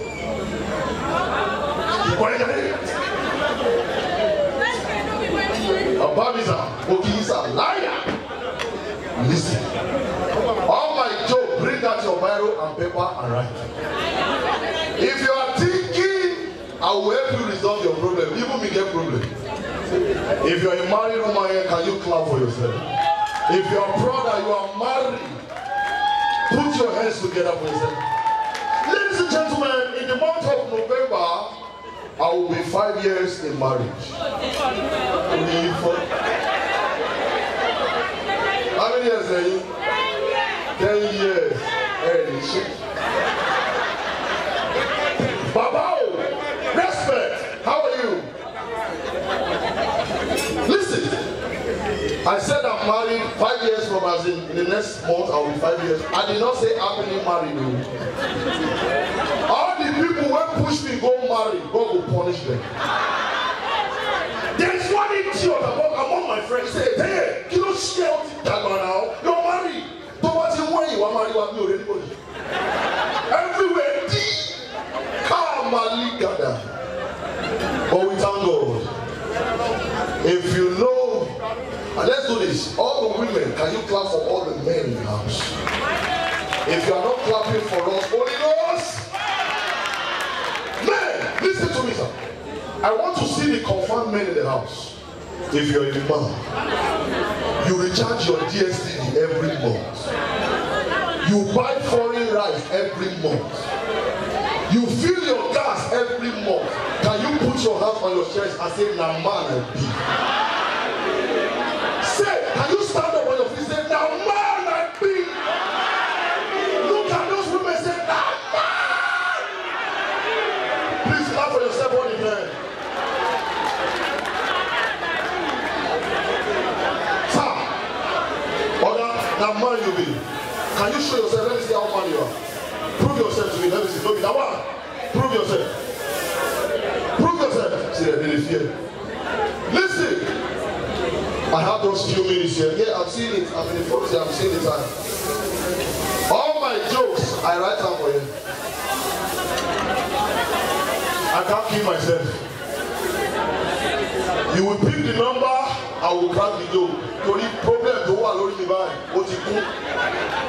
you cannot be in this country and be normal. Hello? How many of you know that to eat in the dream now is a problem? The last time I ate jollof rice in the dream was 2013. If I'm lying, can you wave your hands? If you know you are not eating in the dream for the past few years now, wave your hands. Even for the witch couple, they are not on duty. Last yesterday when you passed, the only food I ate in the dream was beans. Hello? Joke number 4. Emi mawa parami. It's the only problem. Mama wala together, man. If you want I don't want country. If you like, laugh. If you don't like, no, you don't concern me. For that, the Gbenga Adeyinka to come, you don't say I'm funny. You cannot be that I will never be funny. What is the problem? If you know our governor, go and tell him I said it here. Let him come and fix our road. They brought tractor to Alagole now for the past 5 days. He don't block where they follow. For what? Or the way they look me, they feel my pain, right? Tired of people, they see movement to go. Give us out. Ladies and gentlemen, no matter what you are passing through in this life, make sure you eat. Problem no dey finish. Until chop that food o, ẹ sọ wọ́n table ni o. Ẹ̀gbọ́n tó ra table yẹn, wọ́n máa gbé iṣẹ́ pè ní o. Ladies and gentlemen, I will sign up with this with my no joke number 5. After this one, I sign out. That's all. Baba said, ẹ̀yẹ̀ kò ní problem with me. Ẹ máa tó sálọ sí, ó máa tó ti gé tì í. Now, I went to Abuja to buy for an event just last month. I enter Abuja. This is my last joke. When I enter Abuja, you know say na outside they do suya pass, yes or no? You see the wear mask. Camera, cash up. What's the meaning of all this now? Kilo ṣe yín ẹ̀fẹ́ kó lọ ni. Abẹ́ sit number. Listen, I went to Abuja and I said let me go and patronize one man. Now man they say, you don't see people say here before? God forbid. Now I went to the madam, I said, madam, how are you? You know, I hear somebody say, oh, I'm very, very fine for you. I said, give me suya. And put pepper, enough pepper. Because we Yoruba will love pepper. Hello? I'm from Osun State, Ilesha precisely. I went to meet the man and said, oh, that give me suya 2,000 and put pepper and onions. The man called the suya white. He carried 4 onions, put them. He no put pepper. I called the answer. Oga, why you no put pepper for this suya? Hear what he tell me? He said, Oga, look that newspaper away. Who they put? I said, Buhari. Wait till you pay person past Buhari. Ladies and gentlemen, good night. God bless you. Mommy, you know what Big Brother. What part of Big Brother do you like the most? But wait, you know, I was just thinking. Imagine they had a Big Brother special for celebrities in Nigeria. What people would like to say in the house? Tiwa Savage, Two-Face Idibia, Burna Boy, Oxlade, Jim Oxlade, wow, Zlatan, Ponte, I let it by there. Now we get Big Brother. Now we keep fella Nicola Boguti. Now what's he not doing when they talk? Now, what do you think these celebrities will be doing inside the house? Someone like Two-Face, what will he be doing? You say? Imagine Two-Face and Tiwa dating in the house. Then you just hear Two-Face report to the diary room. Nah, nothing they happen. I did busy here. I did busy. Two-Face Idibia report to the diary room. Then you will go to the Two-Face. What are you here for? Say, bros, I'm here because of Tiwa. Say, focus, Two-Face Idibia. You are here because of the 100 million. Two-Face Idibia. What are you now? Waiting nice said they do and they do. Nice to be busy with who? Who? Talk now. Why you don't want to talk in the fear? All right, ladies and gentlemen, this man is also from Lagos. All the comedians who are having shows in Ibadan, they will think that these comedians from Lagos love them. Hello, you believe they love them? That's why they're going for their show tonight, Abi. You don't laugh. Nobody born of a woman can go back to Lagos now. Somebody left Abeokuta. I told you to go and bring wristbands that we forgot. Left Lagos, left Abeokuta at 8 a.m. He's just getting to Lagos now. Only shaking my bum, only my microphone, mommy. Ladies and gentlemen, one of the funniest comedians on the South Coast. Welcome the one and only Bash! Bashiru. I came back there, people don't call me Bash. I saw some people, some of my friends on the island. I see when I go there, but I got the form, and I don't relocate. People they jump back to America, they jump back to America. I don't say last, I bet I go come. I bet I get good road. You know why, sir? I read for Guinness Book of World Record that the country with the highest lake in the world, na Canada, na lie. The country, the place with the highest lake in the world, na Lagos Island. Small rain, not the ordinary lake, na river you go see. Some of them will tell you I live on the island. No mind them, I want to go rent house the other day. The caretaker, I know Lagos caretaker, come out and talk about it. No, you just come with your property, come with your phone, come with your car. Everything is ready.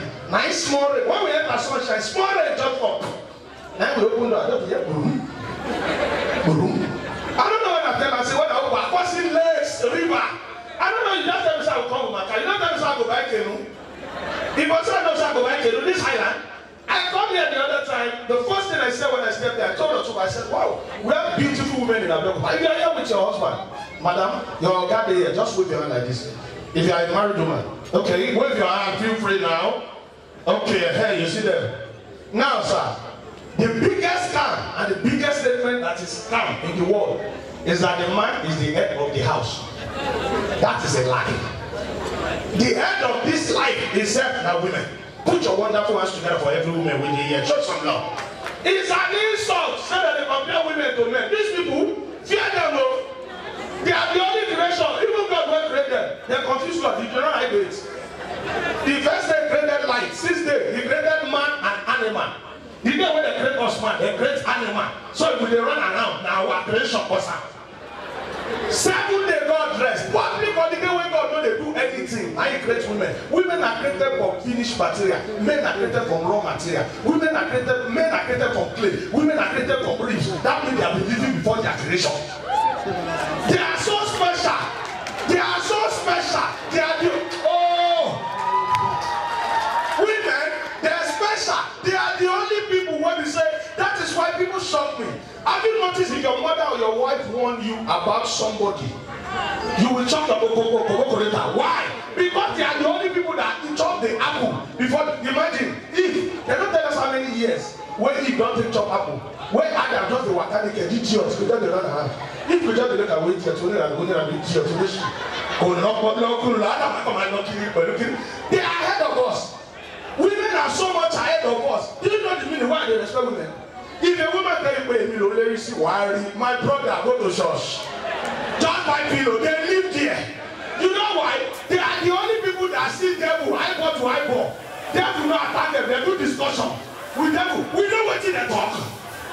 We know what they talk. You not tell me fast. You are the head of your house. I'm not the head. I'm not talking about. If you say the coco, women are so special. They are ahead of their time. Excuse me, sir. To shock you, sir. If you are here with your wife. Have you noticed, no matter how many times you change the password of your phone, your wife will know. I said they know and we know they know. Me for house, I started with number 2.82, my wife will lock her. 7.822, she'll lock her. And now enter pattern. She'll lock her. I do eye lock for dream, and the dream says somebody they open my eye. For reality, they open my eye. The day where I know I'm in trouble, you know that we are very forgetful. I then forgot my password. I woke up to a money on it.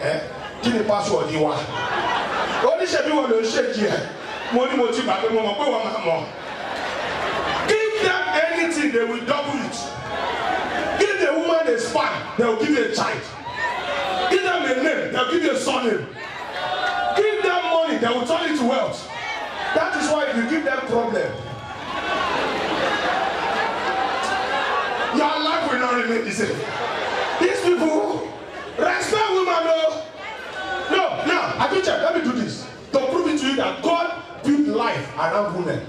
Have you noticed a woman can decide to walk into your husband's wardrobe, put on his jeans, his canvas, his polo shirt, and they will still look beautiful? Ever? When you reach house, wear your wife nightgown, carry purse, don't wear any slippers. Àṣìlè wàká àwọn ọ̀rẹ́ mi máa sọ̀rọ̀ mo ti ní kí bàbá máa fẹ́ ski. Wèrè bẹ́ẹ̀ bá bí wọ́n bí ski ṣe bẹ̀rẹ̀ lórí ẹ̀ tí wá yí tọ́ wọ́n tó wọlé slippers wọ́n ṣú ẹsẹ̀. Women are special. That is why if a man train a child, then they spoil. When a woman train a child, then they get brain. Because our mother have what we call tone. They don't talk with mouth. Tone, our mom will sorry. When your mama call your name and do this tone, you know the meaning. Bashiru! You get meaning. Bashiru! Hey, you get meaning. Your mama not do like this. Bashiru!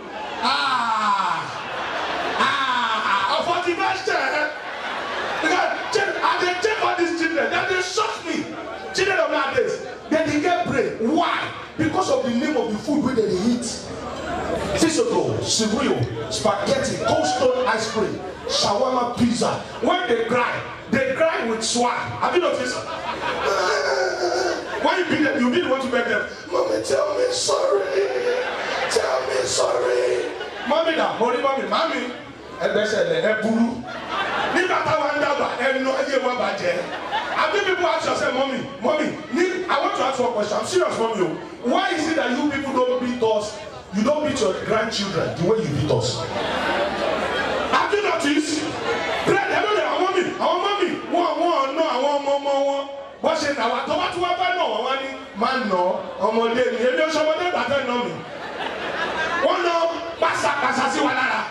These people, my mother, Yabashiru, kò tí ẹ sọ̀rọ̀ tí mo ìgbà tí mo wọlé ọjà wọlé má wọlé o. You know say for party children of nowadays they order food before their mother.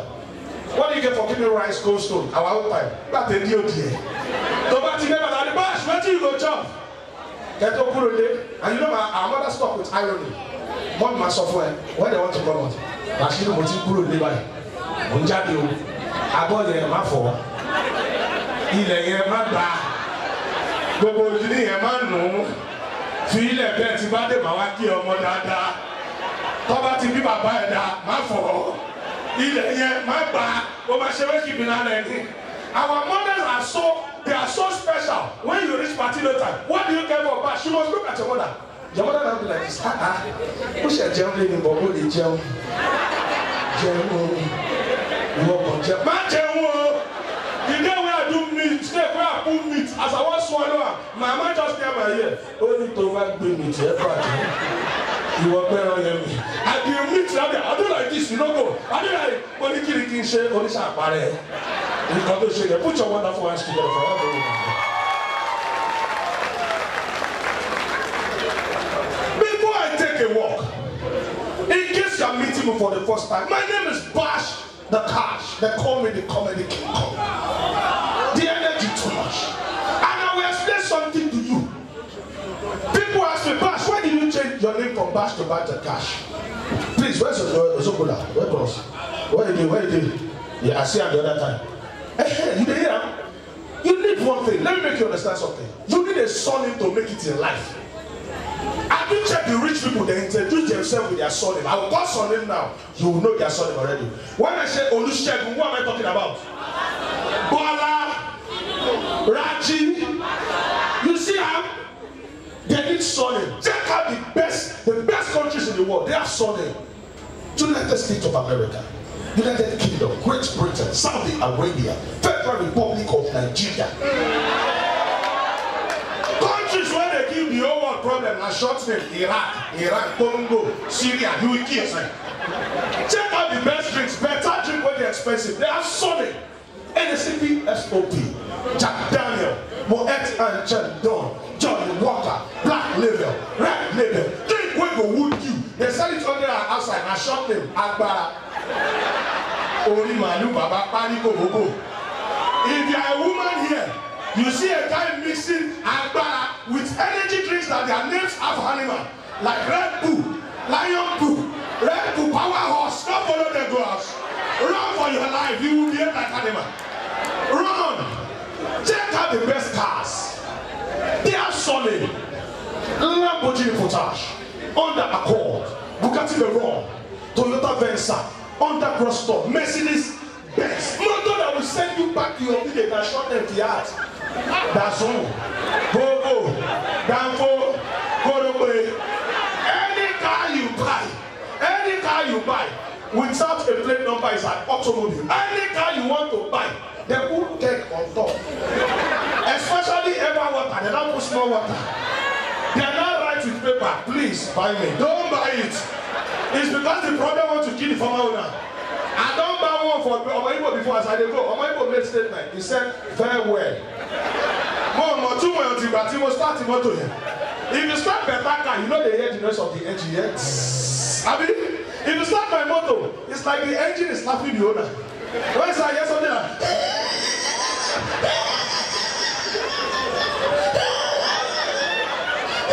when the motor want to kill me, as I drive go, my wife say motor what to do.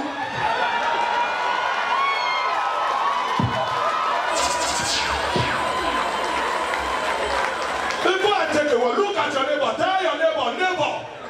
Call your neighbor, neighbor. Call your neighbor, neighbor. Call your neighbor, no. Poverty will not be your portion.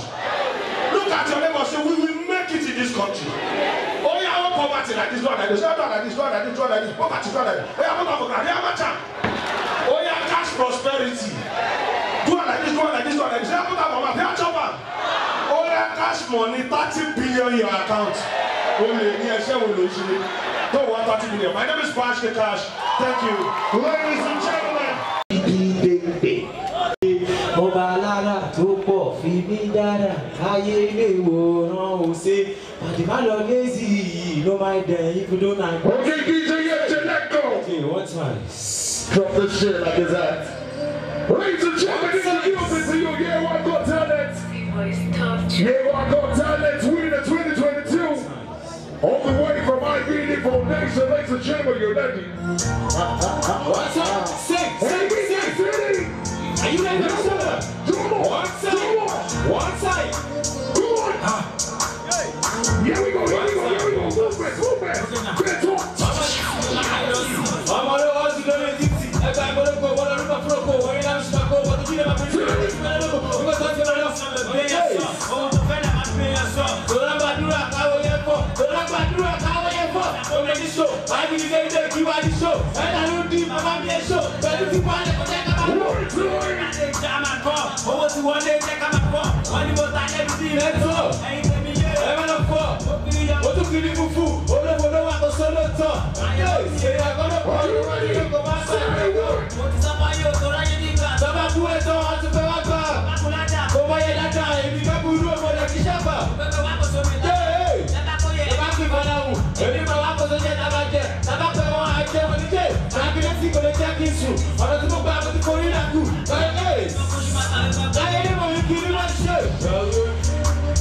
What's right? Say.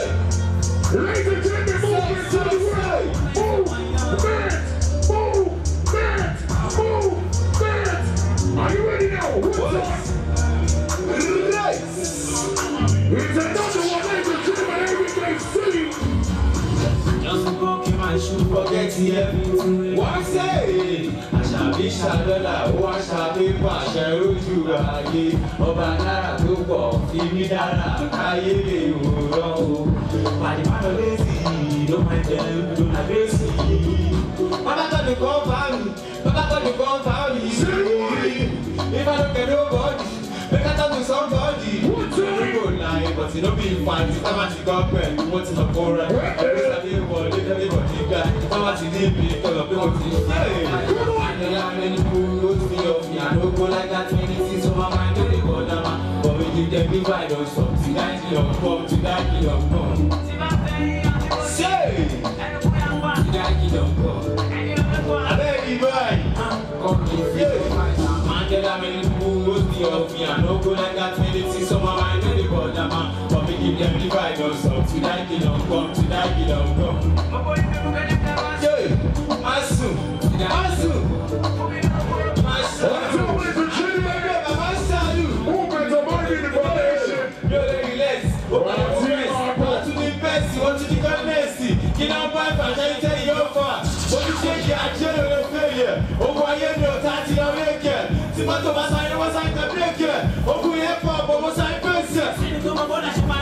Yes!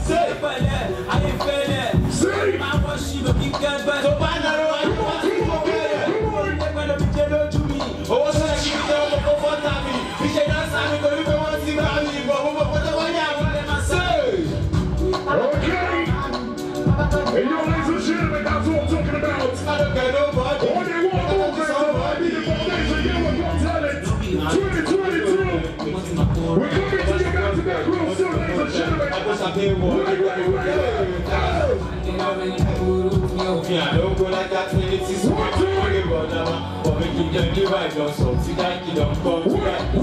Say. We are proud. Hey, look at that boy. Mandela, man, who was the old me? I don't go like that 26 on my mind. Only God, I'm not. See that kid don't come. Look at the massive. See that kid don't come. For me, don't go to my salute. I mean, let them, I salute. That was movement. The winner, here we go. Bola, who comes to your mind? Bola, I give out, show okay, my boy, I fall, listen. If you hear Gbenga, who comes to your mind? Daniel. And they were not on you. If you hear Bukola, who comes to your mind? Sarakiru, the Wolomade. See, this is my problem with all this thing for me. It's you that is doing all this thing. If I come, Sarah. If you hear Bukola, who comes to your mind? Agbayi, Olori. Yeah. It's not easy to be an area boy. Or no, do you know that area boys really try? Olori, Fila, Befu, Awa. Let me not waste my time. There's an area boy backstage. I'm bringing him on very soon. Where is Azuke? Hello, imagine. He was in Zazuawa here. I met Zazu at a show in Iseyin. That was in the video yet. He was in Iseyin a couple of days ago. Baba, Ejashi video, Majashi video. Baba, Olori, Olo, Awati Moiti Pe, Eja Onima Wori, Majashi video. I was over at Mileru. I got, Gbenga Adeyinka nìyẹn o. Èmi àti ẹ̀ lájọ́ pa ìyá Ṣàlí o ní London. Wait, there's a place called Amola Shop in Abeokuta. What's the place popular for? One of them is it true? If you hear Abundi, what comes to your mind? Hello? If you hear Abundi, what comes to your mind? Lekinowa, nice area. I want to live there. May you not live there in Jesus' name. I didn't know the meaning of the name until it rained last week. Don't you mind about it? Don't Aguki to help by here. Aguki, ladies and gentlemen, one of the biggest stand-up comedians in the beautiful city of Abeokuta. Wait, anyone from Abeokuta here? And Baba, you see?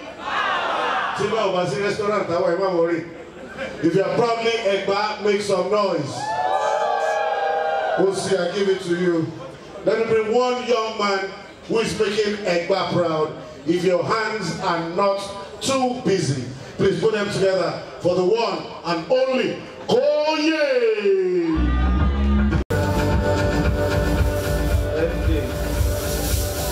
Please, whoever is in charge of this smoke should off it. MJ 2022, they call me, you play Burna Boy. In a year of Ashake, you are playing Burna Boy. Ladies and gentlemen, Abeokuta, good evening.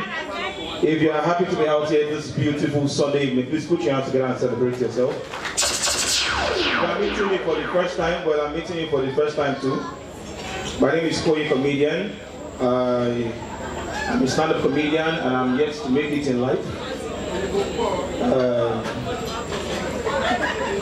If you are here and you love Ashake, please put your hands together and celebrate. Take it and leave it. Ashake is doing wonderfully well. Ashake in India 2022. Now, how many of you noticed that Ashake's fans in 2022, they were Burna Boy fans 2021? Burna Boy fans 2021, they were Malians 2020. Ladies and gentlemen, Burna Boy too, don't try. If you love Burna Boy, please make some noise for the guy. Burna Boy is doing so well. But one of the few Nigerian artists told that way to Tanisi is Burna Boy. He know they hide down. Burna Boy said it in his song. He said, "Money come bow bow. Money come my worry to buy ya woman." Immediately he dropped that song. Another Nigerian artist from nowhere, Mr. 2K, fumbled. Burna Boy beat 2K from 2K remaining 1-5. Don't worry, it's an intelligent joke. If you don't get it, go home. When you get home, you get it. Nigerian police were forced to intervene. They now called Burna Boy. They asked Burna Boy, since when have you been chasing Mr. 2K? Burna said, Lato Jodu Bega. As you reach a good level, when you don't beat up for there, he said, I want to me. Burna Boy, you went to a post there to beat Mr. 2K and CCTV no pick you when you pass. Burna Boy said, okay, you beat and finish. As you beat and finish, what's happening is as I beat and finish, the guy called the shout, yeah. Now, not be there they go, ladies and gentlemen. If you are here and you have a mother and you love your mom so much, please put your hands together and celebrate your mom. Mom, you ever come good bed? A lock on. Ayako you. Ladies and gentlemen, if you are here and you are a family member or you are a friend to anybody in the Nigerian police force, please signify before I drop this material. Or do we have members of the Nigerian police in the house? Please, if you are here and you are a policeman, please put your hands together and celebrate yourself. You will not make heaven. Go. And they follow you talking, they squeeze out. And they follow you talking. For that side, I just said, though, have you come out? Have you drop you? You know who I be? So, do you know me? My brother, I mean nobody. Ladies and gentlemen, take it or leave, Nigerian police are doing a very, very wonderful job. They are doing wonderfully well. If you agree with me, please put your hands together once again and celebrate the Nigerian police. You know, as a comedian, most weekends we travel and basically we meet police people on the highway. So there's this thing I've been doing for over 3 years now. It has been working for me. Honorable Lokpade, good evening, sir. Please, you are a traveler, just like I am. Please listen to this joke, it will help you. Yes. If you are a traveler and you are on the highway and you meet members of the Nigerian police, the first thing you should do as a Nigerian, my brother, wind up. Your car get AC, your car no get AC. My brother, just wind up first. Nigerian police respect people inside AC so much, not because of anything, just because they are under the sun. As you reach the checkpoint, look at the officer in charge. His name and the number on his chest. Greet him with this, something like this. Officer Waliu Thomas. First number 22224. How are you? Now they say already go. Now, if that one don't work, Nigerian police immediately they pack you and you are a young guy driving a car. They will ask you one question. What do you do for anything what you do for big English? Police don't want me for a battle before. The guy say, what do you do for a living? I say, I'm an entrepreneur. The inspector confused. He said, carry on. You're a big man. 3 weeks ago in Oshogbo here, police hold me for Oshogbo. Stop and search. The guy looked at me and said, what do you do for a living? I say, I'm an OAP. With pride, I say, I'm an OAP. OAP means on air personality. Those people they talk for radio. As the guy hear OAP, the sergeant confused. He said, you can carry on. As I want to move, I don't know say the DPO go the other side.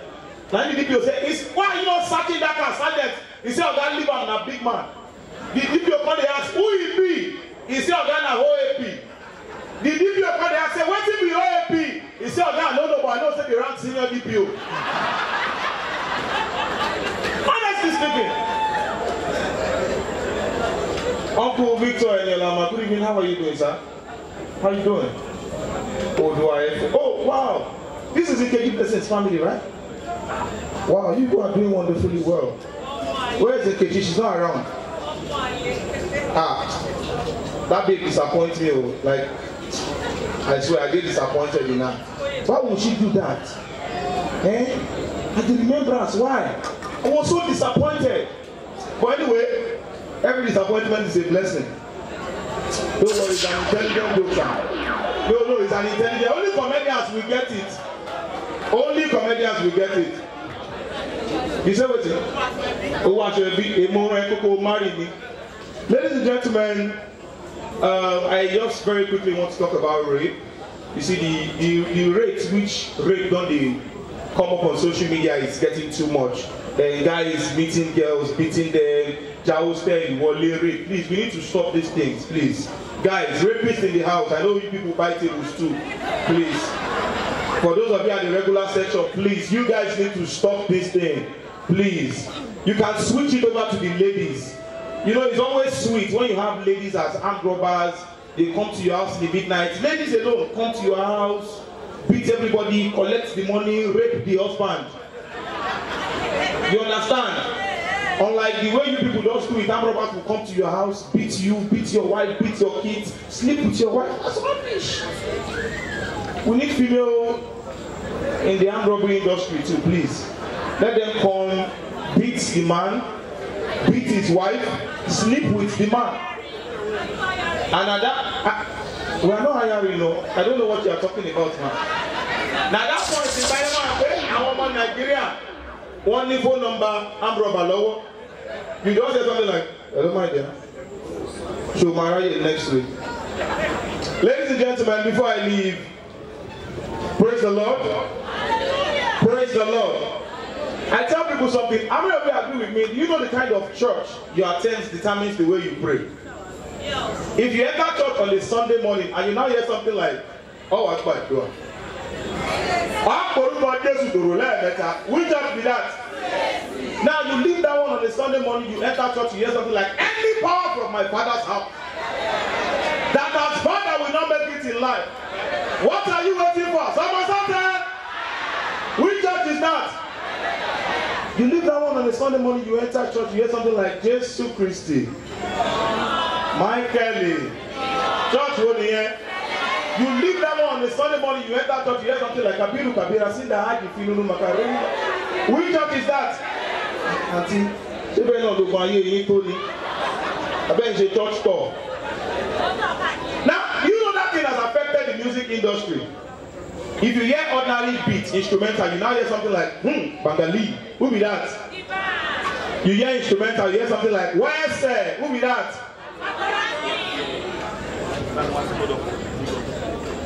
You hear instrumental, you hear something like, Yaga, who be that? You hear instrumental, you hear something like, I'm never done. Do I look like a dog? You don't allow anybody. Who be that? You hear instrumental, you hear something like, Obio, Baddest, who be that? You hear instrumental, you hear something like, I believe in my phone, my son, and every disappointment is a... No, I don't need your blessing, actually. You hear instrumental, you hear something like, Now, what did they vex me? What did they vex me is very simple. Small Doctor is an amazing artist. A very, very amazing, wonderful dude. But these guys, when they put their signatures, they put it either at the beginning of the song or at the end. How would you come and sing one track, 3 minutes, 22 seconds, and put like 82,000 Please, you have the song? Play it, normal tempo. We do the counting together. Reduce the volume, normal tempo. Drop it. DJ, please, from the beginning. Reduce the tempo.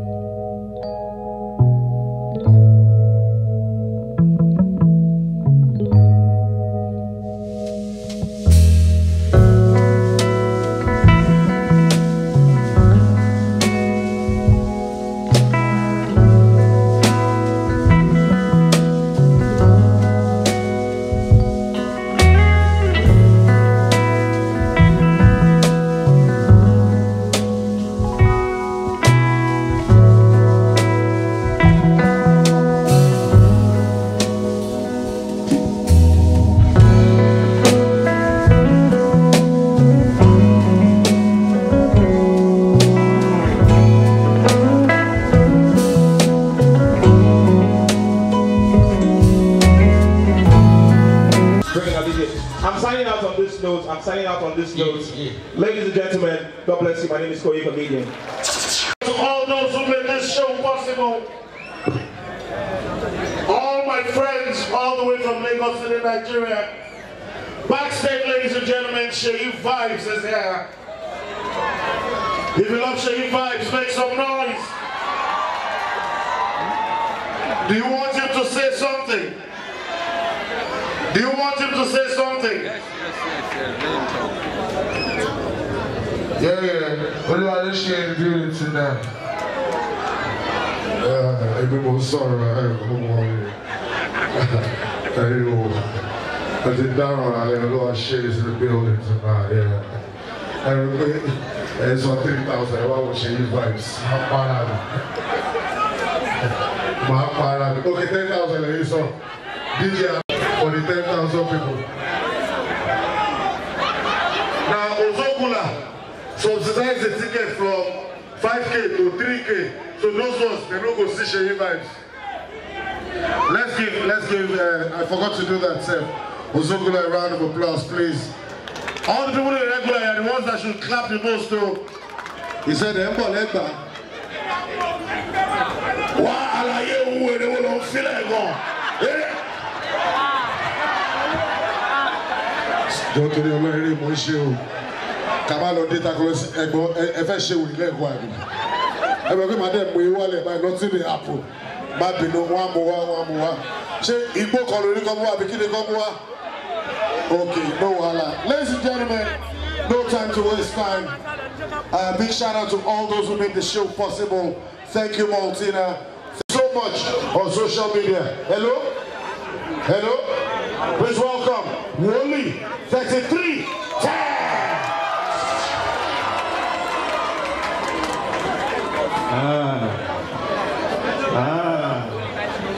Abeokuta, good evening. Someone to do one right. Oh my word.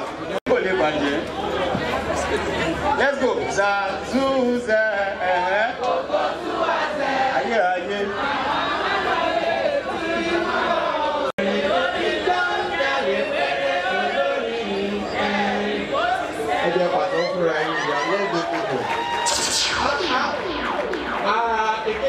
For the very first time, yàtọ̀ sí tàwọn ọmọ man u sí tó dé bá wọn. No, me love it. I am not wearing red and I am not a devil, so you know Ireland is an island of gold. Olefon is on man u. Another bad thing that can happen to you, apart from being a Nigerian, is being a Man U fan. That Trafford is old. No, na joke. Anything I talk for here, na joke. I am Chief Woli, the proud only one of the entire One Kingdom. Please celebrate GCON for me. Gbenga Adeyinka, please clap for him. That daddy is a no. Please clap for him very well, nah. God bless you, sir. Thanks for the platform. I will be saying some things here. I believe we have intelligent people in Abeokuta. Am I right or left? Go by one gate here. Ask your GCON. See, one of the things that goes a long way in your life is your name. Look at Gbenga Adeyinka. Gbenga. How can you come down? Adeyinka, the first. Only GCON. To him, GCON might be another thing, but in the spiritual realm, GCON means I organize everything. Now to a prayer. GCON means Gbenga can organize nicely.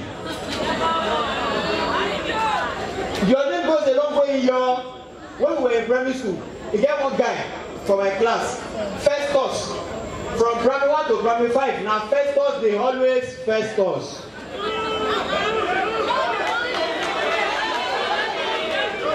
One guy when they sit by my side, Comfort, from primary 1 to primary 5. Now Comfort, they always Comfort. Even our class teacher, they don't change them. His name now Marcus. So from primary 1 to primary 5, now Marcus, they always. He can't get one boy for my back, he name now Promise, but unfortunately Promise was not promising. Because from primary 1 to 5, Promise failed. So it was a literal case of promise and. My papa been dey do one thing for me when I dey small. If you wan go out, we dey jabo, and spirit dey jabo go for.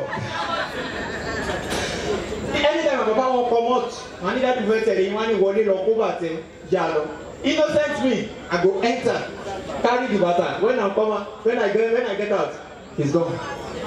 So go to you. My papa dey do am countless times without number. I don't know why they do that thing, but now when I grow up, I don't know why my papa dey do am. Say, na im name dey affect am. Because one of my papa name na Patrick. So if you say when I dey small, my Patrick me.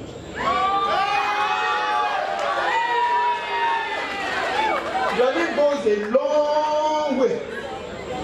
And they are shouting, get your PVC, get your PVC. And they look my time no dey, I go do possible before I come out. Everything wey happen don happen to me when I dey small. You know say there are 4 candidates for presidential post. Number 1 Atiku, number 2 Tinubu, number 3 Peter Obi, number 4 others. When I dey small, primary 5, all these names don manifest when I dey small. Dem give us one composition assignment. Say we go write something. You understand that kind of assignment? The thing come dey too much for me. Mo wan lole, mo wan grumble. As I enter house, my mama see me. Wọ́n ní kí ló ṣe tó verify. Wọ́n ní gba ọmọ aláṣàmẹ́ntì tó lé ní. Wọ́n ní kí ló ní kẹ́ṣe. Wọ́n ní gba kọ Àtíkù. Wọ́n dẹ̀ ní tàbá ti gbọ́ Àtíkù.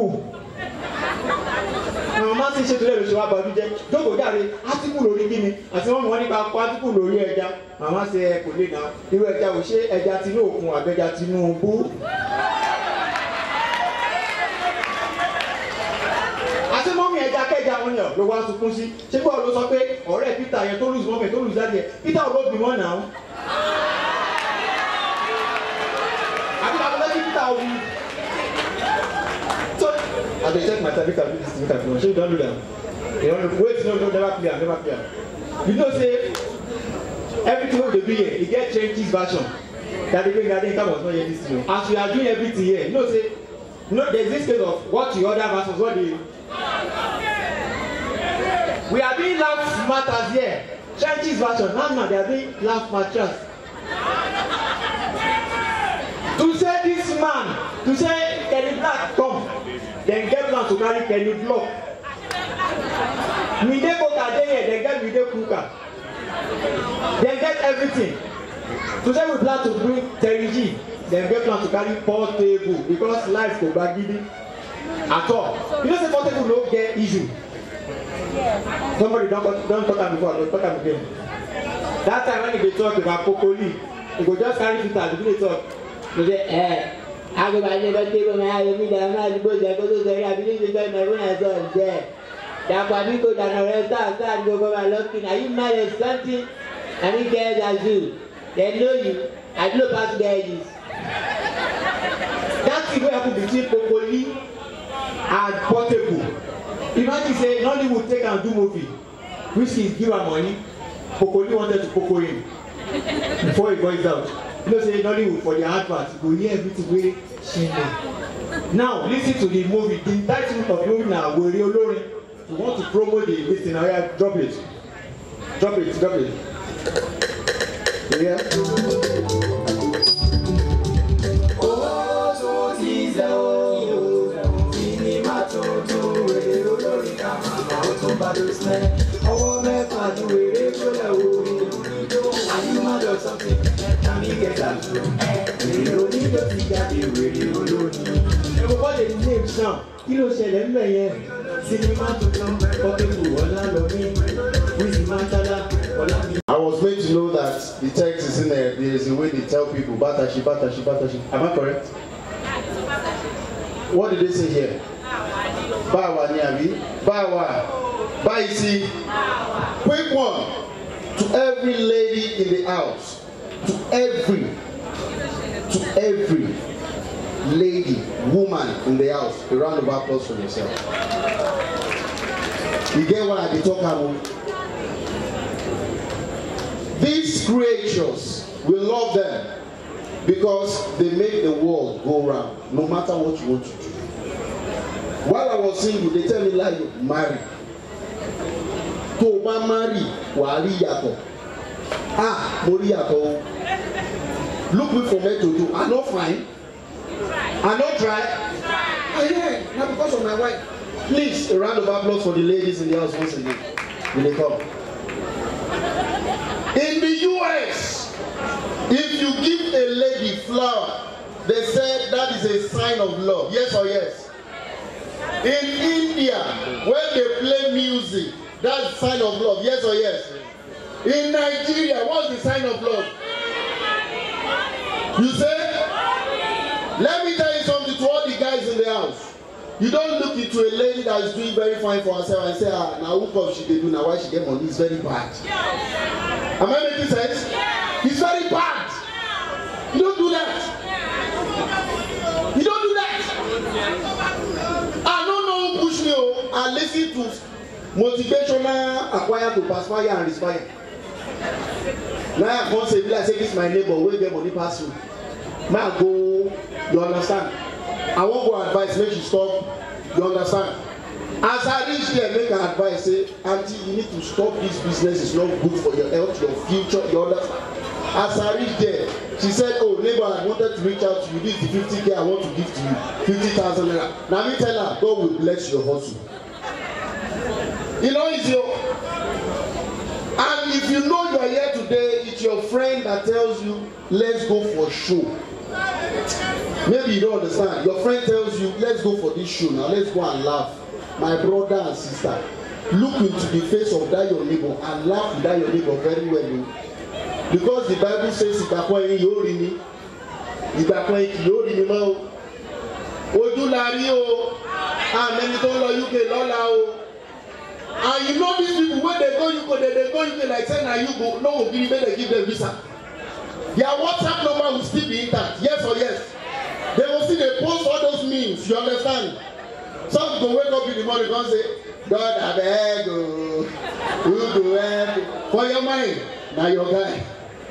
Now when you want to know what they stop, you want to know, maybe they do better, they go just post the person picture, you go see the background say, Tunde call him. Call the normal Nigerian life for normal call, you know they go. WhatsApp call, he they go. Hello Tunde, like you are there. Bolo wa Glasgow. Glasgow ti mo. Baba o ti ṣe díẹ̀ tí mo ti lọ. O dey post to come and buy wig, come and buy land in Lakure. But there is something I want to tell you. We are celebrating the independence of Nigeria, yes or yes? Please a round of applause for Nigeria. Either you like it or not. Clap for Nigeria. This is our own country. And this is our own fatherland. But the sad truth is, charity no fit start from home again because you dey on our way to UK. Things are that bad. I'm telling you, if you fully afford, cannot afford anything again. You need to understand this. Oh, things are getting harder to the extent that Ada's parents, they are finding it difficult to parent. You don't understand. You need to understand where I'm going to. So there, you know there is difference between Okrika and Akube. Do you know the difference? I don't know if you've purchased it before. Akube, Okrika. And there is something about those people where they sell and check and when Igbo they sell and pass. Yes or yes? Igbo man, as you dey near Igbo, you don't sight it from far. As you dey go just look you, yellow. Eba me la jana, ala idisa fola na, yellow isu mo me na. As you see say, girl, me taking here. If I may taking, I don't like her. Yellow eba me la jana, ala idisa fola na, yellow jana. My brother, as you dey laja,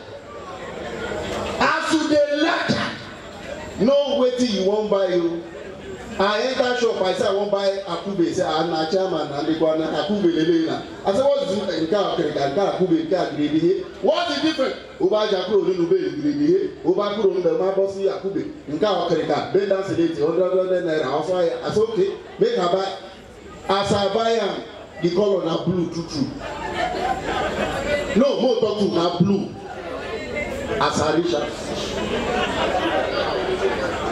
the color na yellow.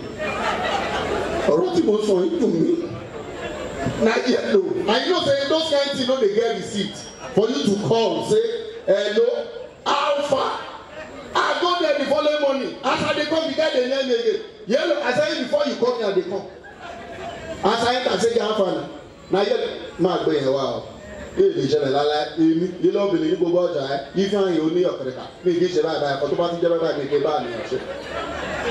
àti ọ̀gá sí mi ṣe come inside as you wan enter he say ife àyè up generator as dem run share e get one bulb wey dey always dey inside their shop That cup na which color? Blue. As the owner I enter, open nylon, drink color turn to what? Blue.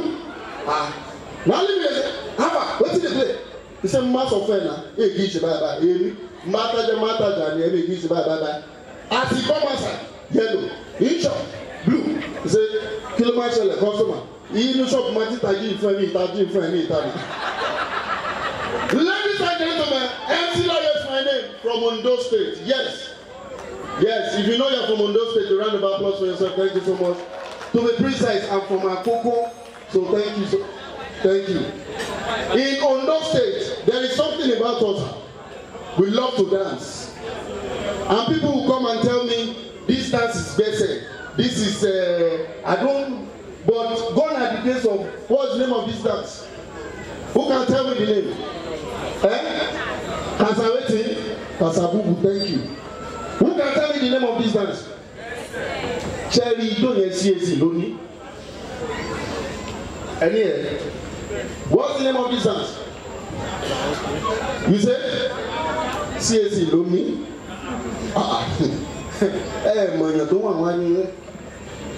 Anyhow, I'm telling you, which it don't make it in CAC. In CAC, we don't. The way we sing in CAC, we put action. Auto action. Your pastor will tell you what calling here, but we see. Property call what we action technique. Why you program and for you go? Why caramani? Why shebai? Why burn sana? Why you open so go? Both a company missing a fiat today. Why you open so go? Atepa. This one a prayer for CAC. He adwani wa powerful day. Ọlọ́run àtúndínlẹ̀ dẹ̀. Ọlọ́run ìpè 1930.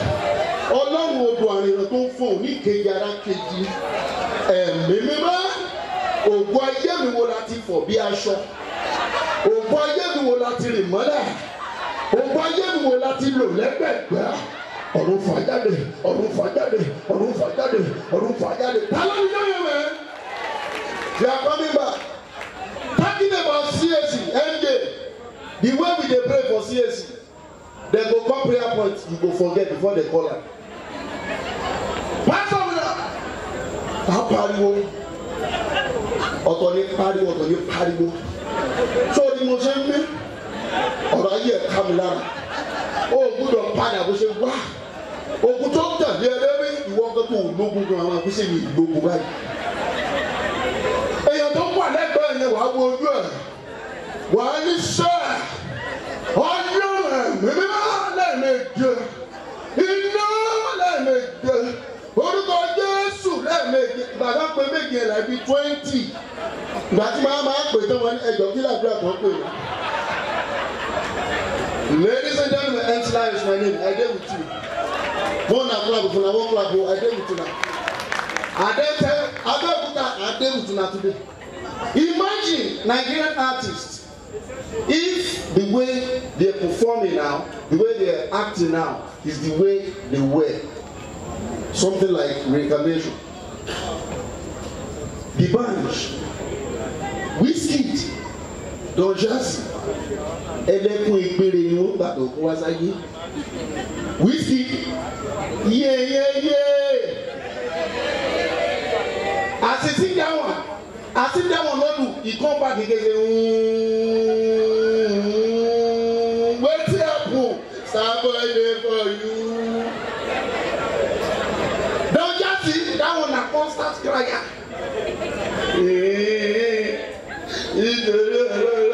Àbíkí bọ̀dá sàlú èyí. Ladies and gentlemen, imagine Portable when he first that time. Wetin e be? Wetin na confirm agberu give am. But the get one person, the kind thing wey you don do before, you can't tell me anything. Na logistic rider. Asake, the guy dey deliver anyhow. He just dey deliver anyhow. Asake Adeyinka, I want to tell you something. Everybody is telling us vote for Peter Obi, vote for Atiku, vote for Bola Ahmed Tinubu. We are Nigeria. And number one thing is you are a Nigerian first before you're Yoruba man. There is no how as a Nigerian you are going to leave your home in a hot sun without umbrella. Or you are going in the rain without your umbrella. And if your house is dirty, you always use broom to sweep. So Omo Yami Ronusi. Chicken wey dey life wey never die 6,000. Are you with me? The one wey we dey buy for Chicken Republic wey don die 40,000 plus. People will not value you until you die. Think about it when you get it. Good night. Ẹ fún mi látẹ̀wọ́ náà. Ọlọ́run àjọ wà nínú ní Nàìjíríà abẹ́gbẹ́ mọ̀ kiri fa Ọlọ́run fẹ́ yín o ẹ wo sórí ayé mi inú mi ò dùn mo fẹ́ ṣe bí Ọlọ́run ṣe dá mi fún yín tí má dẹ̀ rí ẹ tó ní orú tọ́lọ́run dá mọ́ mi níbi máa fún ní ohun tí Ọlọ́run fẹ́ mi náà. In case you are meeting me for the first time, this is 5-star general Namaste.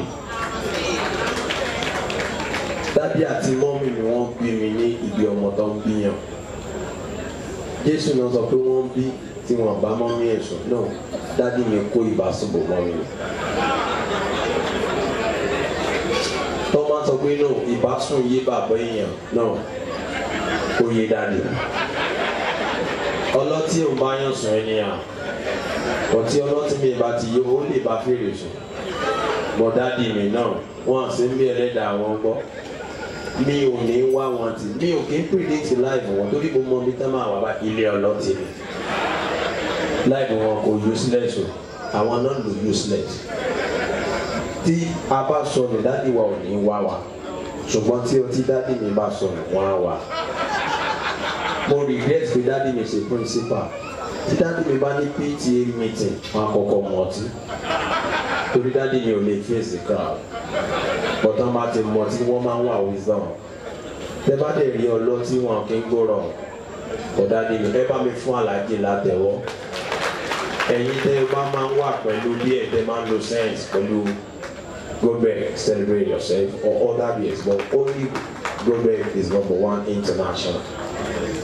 Dádì mi kó ìbásùnbò mọ́ mi ní tààrà ó ní tánpé ní tààrà àwọn ọkùnrin kan wà tó máa ti wọlé báyìí pa wọn á dà nìyẹn wọn ti bí dádì tẹ ọ̀dọ́mọgbọ́mọgbè ọ̀yàmọ̀yàmọ̀gbè ẹ mọ báwọn tọ́kì ìbàdàn ti mọ báyọ̀ sùn àlàájì wà mí ọbalọ́tì kan táyọ̀ ẹsẹ̀ mi.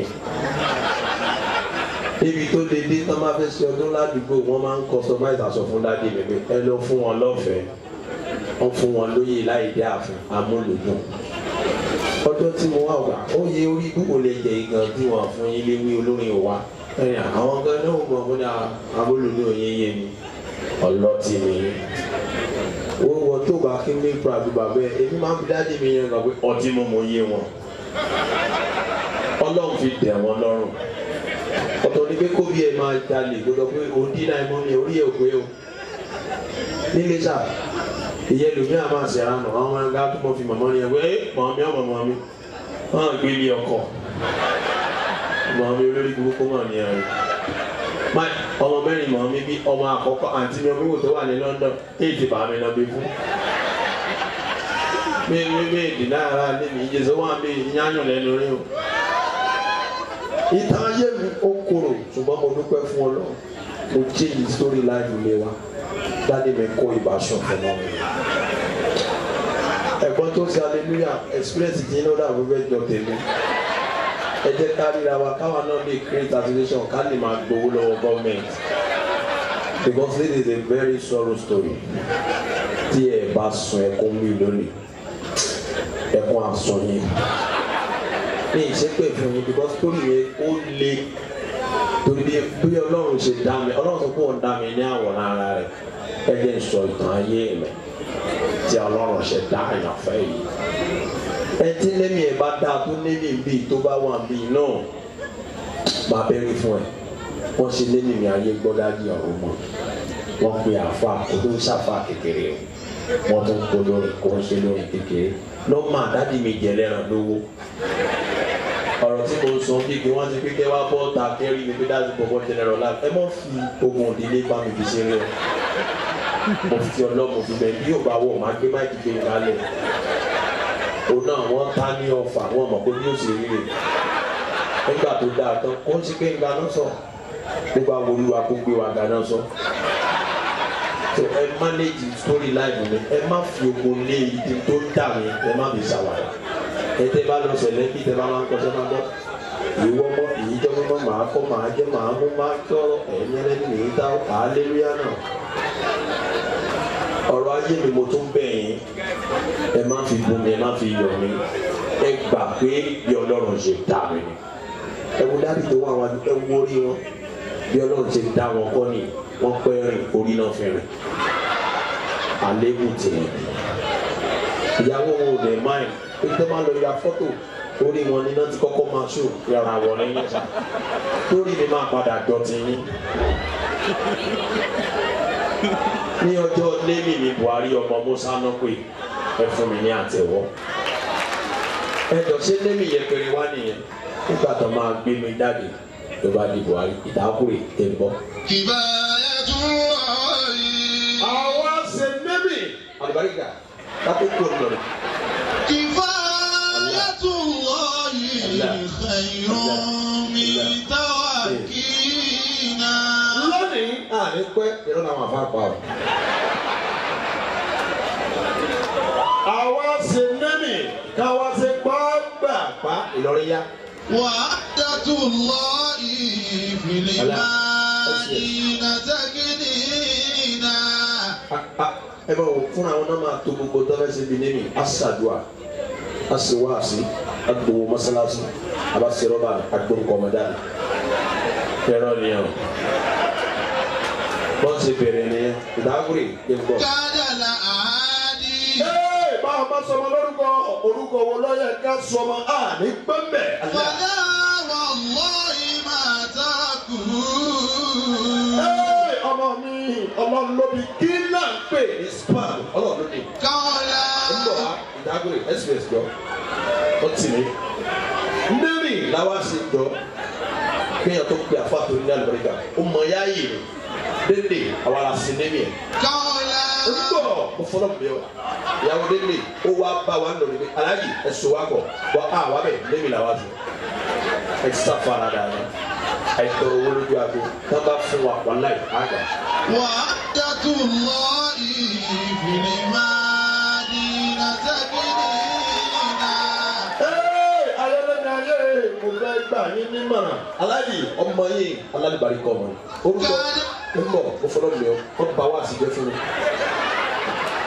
jọ aláàjì ọmọ yìí yóò máa jẹ́ ṣéwù ẹjẹ́ àgbébọ̀ gbogbo èèyàn tí ò ní ṣàgbákò gbogbo ṣéwù ọmọ yìí yóò máa jẹ́ Abdulkadiri Adeyinka ọlọ́mbàǹkẹ́ ọlọ́run ní fẹ́ẹ́rẹ́ tí wọ́n rí àwọn orúkọ kan tí wọ́n wà tán fún mi tó jẹ́ ìbànújẹ́ ní ayé mi bọ́ mo ti kọ́ ẹ̀yin ẹ̀rẹ́ àwọn màmá kan kọ orúkọ bíi 75 fún mi gbogbo adé ọmọ musa mẹ́rin ló kà báyìí agbègbè mọ́sálásí Ìlọrin yánu.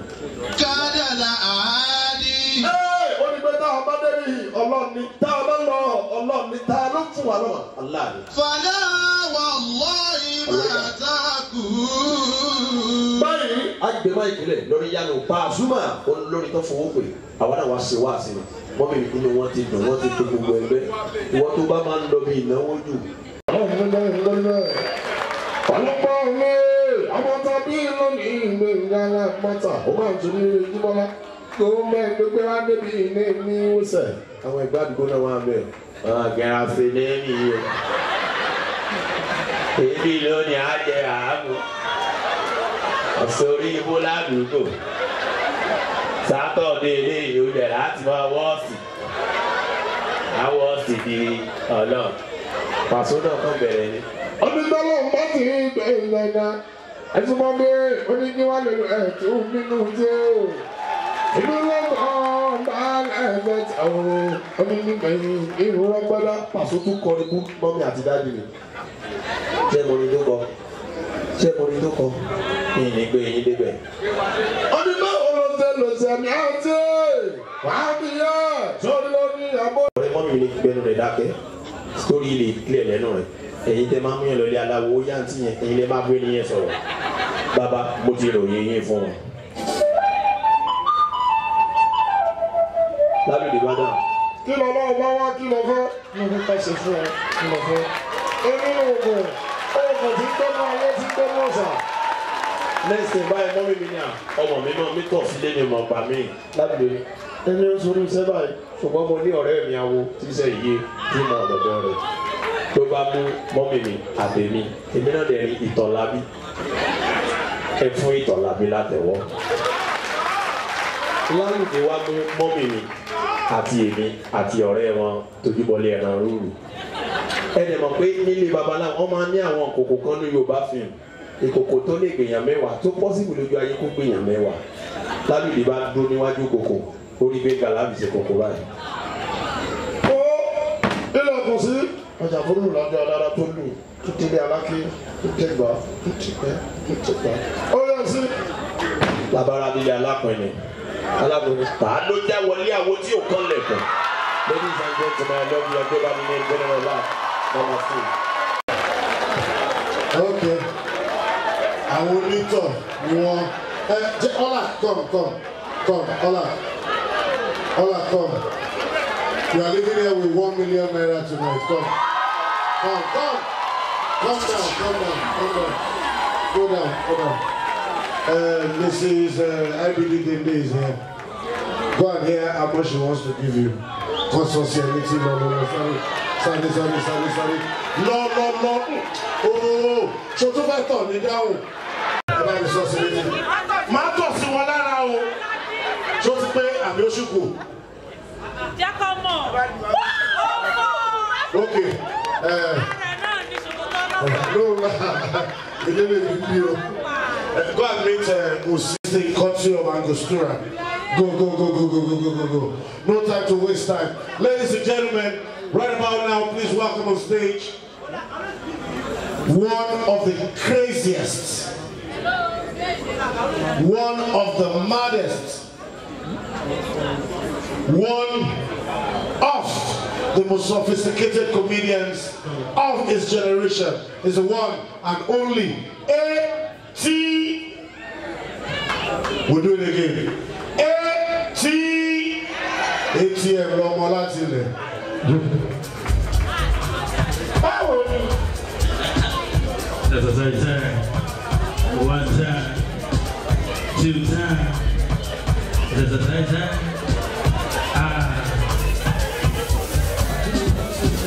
Ìwọ ló máa hustle. It's okay. Ìwọ hustle, mo wá ṣiṣẹ́. Mo máa gbé ìbẹ̀rẹ̀. Kàkà lẹ́wọ̀.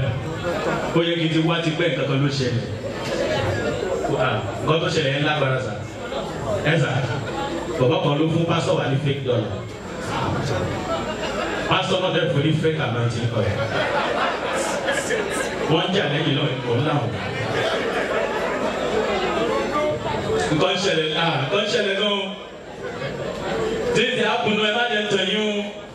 Ṣẹ̀rí ilé ayé ló dá kéèyàn lówó lọ́wọ́ o. Ẹ sà, owó dá o. Ẹ lọ bá ìsanwó ló jẹ́ kéèyàn máa gbọ́ ṣájà kiri. Tó o gbọ́dọ̀ fojú ní sọ́kẹ̀tì jíjì.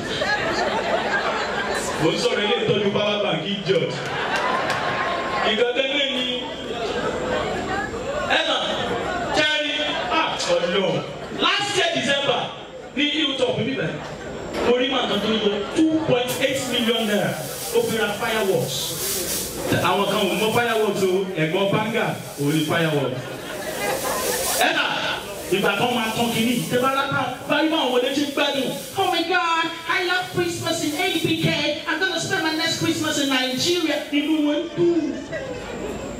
Ẹ nà, mi ìmọ̀ ọ̀gá tó gbé mi lọ sí eré agbóku àgbà wọ́n ti dẹ́kọ̀ àgókò ẹ̀sà mi ìmọ̀ bí tọ́mọ wọn ti rówó ra báńdà one sound Bó ṣe ń tàn báyìí, ìjọ ti kan láti next compound ló sáré wá ló sáré tẹ̀. Ó máa tẹ̀ kò ní dún. Àjọ máa dákà kú ni. Ah, you must make money this year. You know wetin be money? Ever? See, I lie not. I remember when I travel out. Check on me. What me doing now? Check my picture in there. Ever, when you travel outside the country, if their friends broke, Emma conversation be James, I'm so sorry. Like I don't know if I can get $3,000 for you. I need to sort my rent and I need to sort some food stuff. Or Peter, I don't have $3,000. All I need to have right now with me is just $1,000. I'm ready to give it out. What's in your Juana? Nigeria. Bongo. Ezra. Oh, you show it. Ezra. Emilio Dari. Ezra, that was. Ladies and gentlemen, Matiwa, a round of applause for you.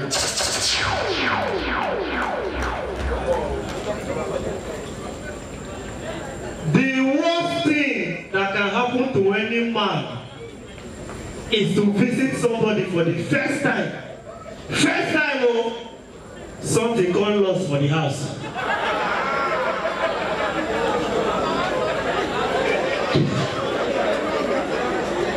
Now you're going to hear things like, things below the lost for this house before. At this point, you don't know whether you go or you go stay. You can't join them, they look for what you don't know. The worst thing that can happen to any man is to join secret court on Monday.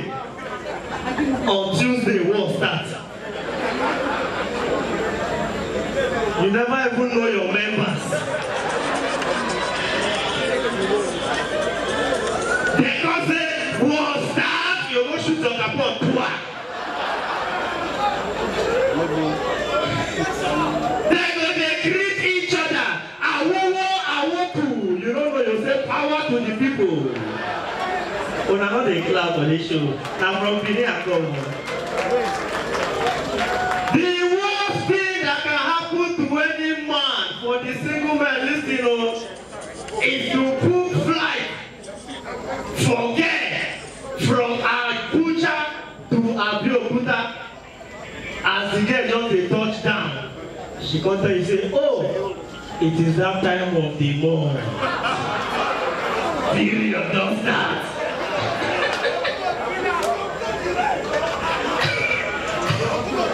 Is that a good killer? Believe me, they all back up way. The worst thing that can happen to any man, man, listen, who be that? What I know with you? Hey, I'm gonna have that guy. Things know the tourist that guy.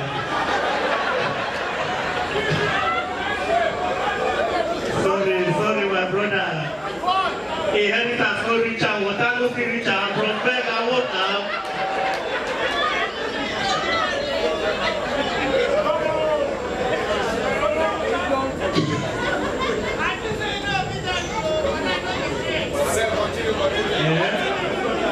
Bro, at times I know they share free ticket, alright?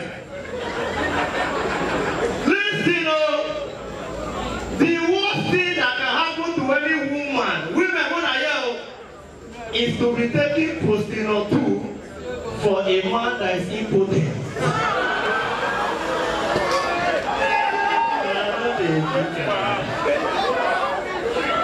Don't leave me, don't leave me. I will leave you. Listen, I just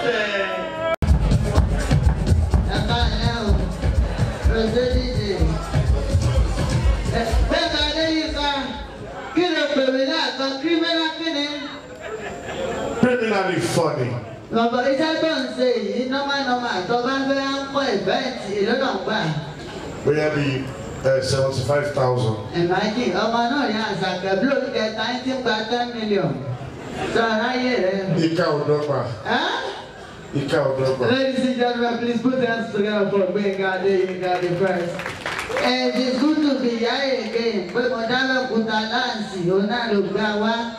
And we are always here to celebrate independence. If you are a true Nigerian, please put hands together for yourself. Happy independence. Wọ́n ti ẹ̀kẹ́ pé gbogbo nǹkan wọ́ọ̀kì mọ̀ Nàìjíríà yìí. Ta ló sọ pé bẹ́ẹ̀ ni o? Ìyá kan yìí náà. Ladies and kò sí tí wọ́ọ̀kì lu ìmọ̀ bọ́ọ̀bà sóòkù owó tí ó wọ́ọ̀kì gan ọlọ́kú tọ́nu. Ló ń ṣe gbogbo ìyàwó lédè gbogbo tí ń jẹ́ bọ́ra Nàìjíríà kan ti wà frustrated. Ọlọ́lẹ́sà kọlọ sóòkù owó. Babaláwo ní dúró wájú ẹ̀ bọ́ra òṣòkùlà. Pé màá sóòkù owó ó ní lọ mórí ìyá mi wá. Bí bá wá sóòkù owó mẹ́ta náà bá náà. Àwọn àwòrán ní sẹ́gbọ́n lè fi ra mi sóògùn owó ó ní bẹ́ẹ̀ ni nígbà wọ́n pè fájálẹ̀ wọ́n ní ẹ ti lò mí. Ẹni tó lò èmi ní èmi kọ́ ọmọ.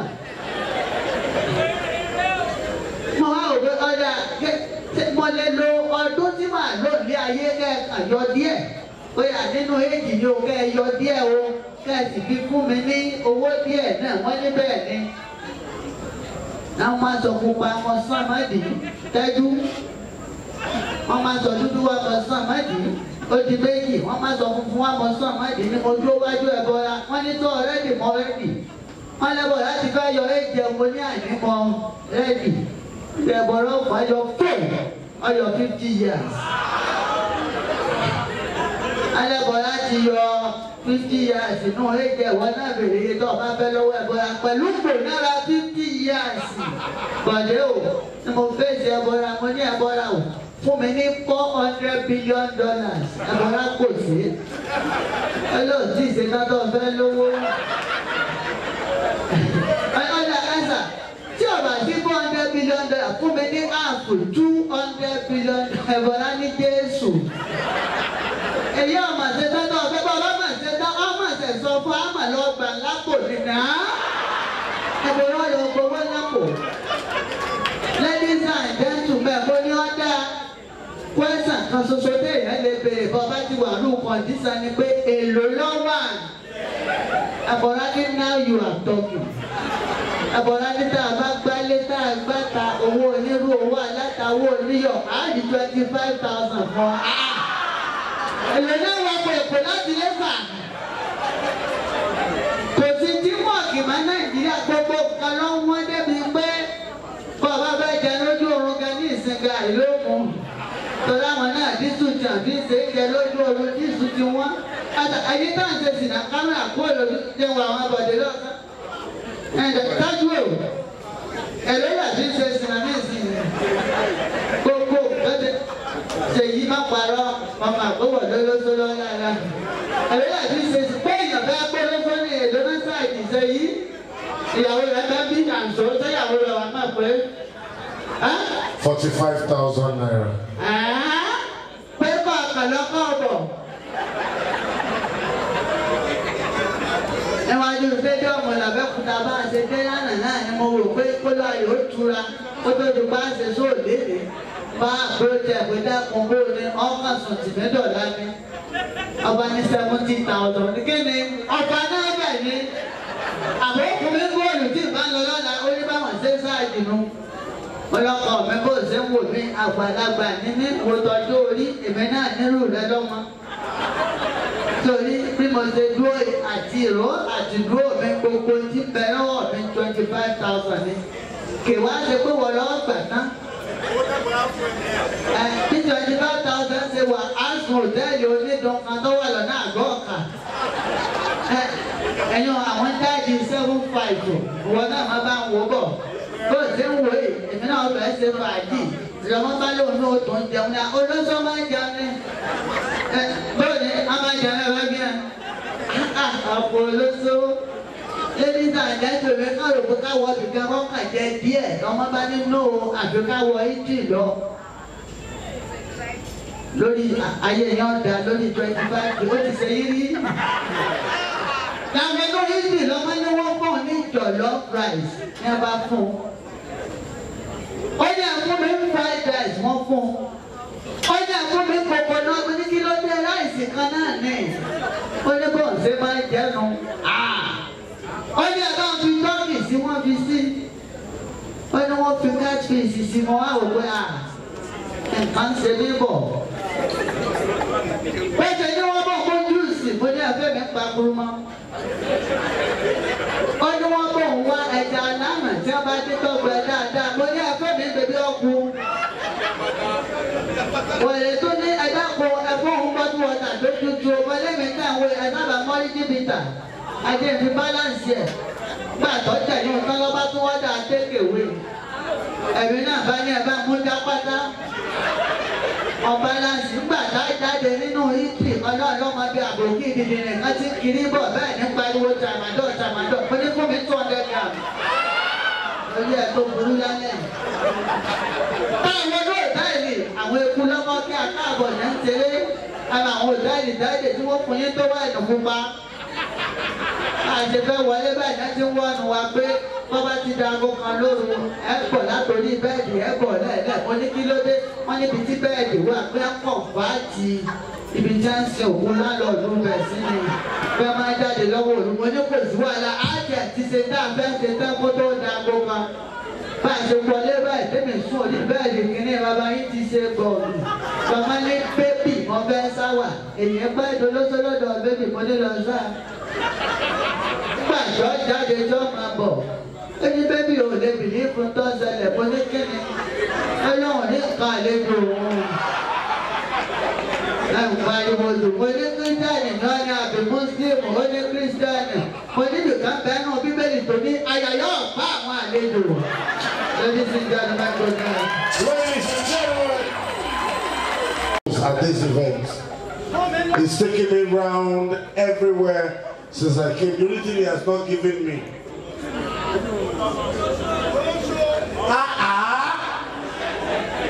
Are you not a Christian? Show my people where some people say free on me, show me.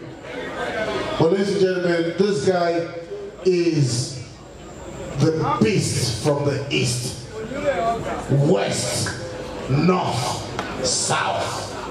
This guy is the emperor, not just the emperor of anything.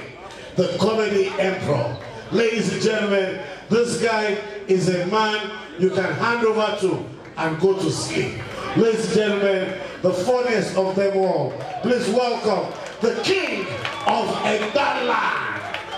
Welcome the king of Ogun State. Welcome the incoming king of the Southwest.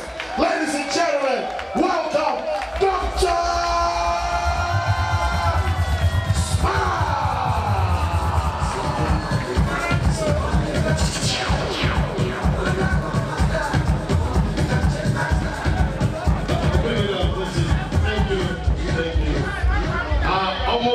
With this noise, I feel like contesting. I feel like going for presidency. How many of you will do work for me? No, you work normally. The work is not for me. You work normally. That's your way. What time is it? You the wale. Clear so.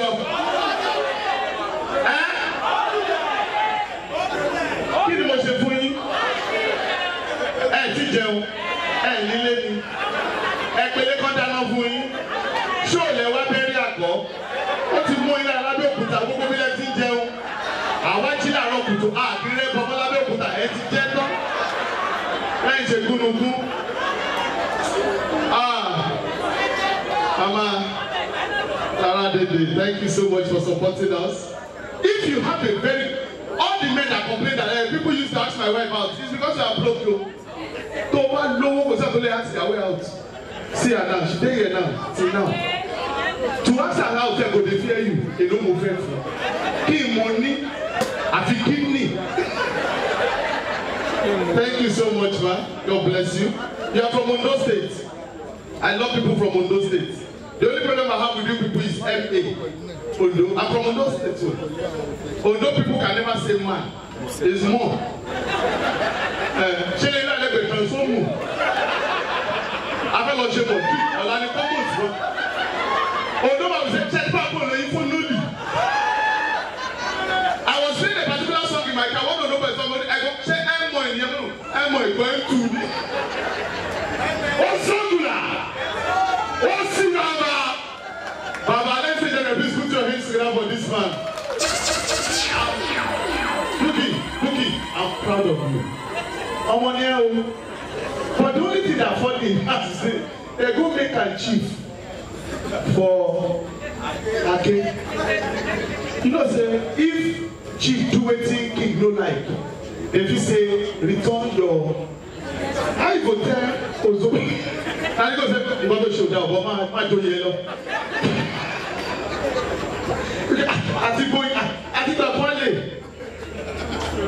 Ladies and gentlemen, I'm going to be the next king of my town.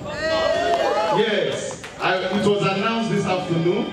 So I'm leaving comedy for my town to be the king. I'm going to be the first king. Ladies and gentlemen, when I enter as the king, Gbenga Adeyinka ma kọ́ fi rú bọ́ọ̀lù.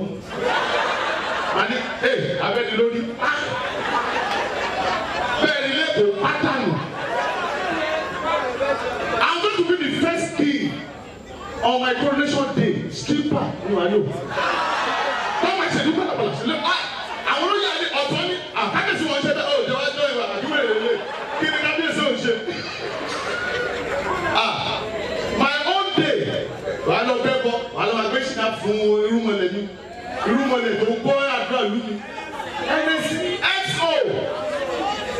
Àwọn olùwàlẹ̀ máa dúró níbẹ̀. Ọgbà wa, ìgbà ayé, ayélujára bí ẹ. Màkà ṣe kókò wọlé lẹ̀. Abẹ́òkúta, Nàgòdè club. They go dey do wá. They say they go na buy next. Go my town. If you see like na shinap. They say, ladies and gentlemen, on table 10 bottles of shinap. Wọ́n lé gun báyìí o, gun complete, tí o fẹ́ ṣe náà bọ̀ tí o gun ni. Thank you ọ̀gá, thank you for coming. Ẹ ṣe mú mi bẹ́ẹ̀. Mo ti ó ní ọmọ lọ́ọ̀dù.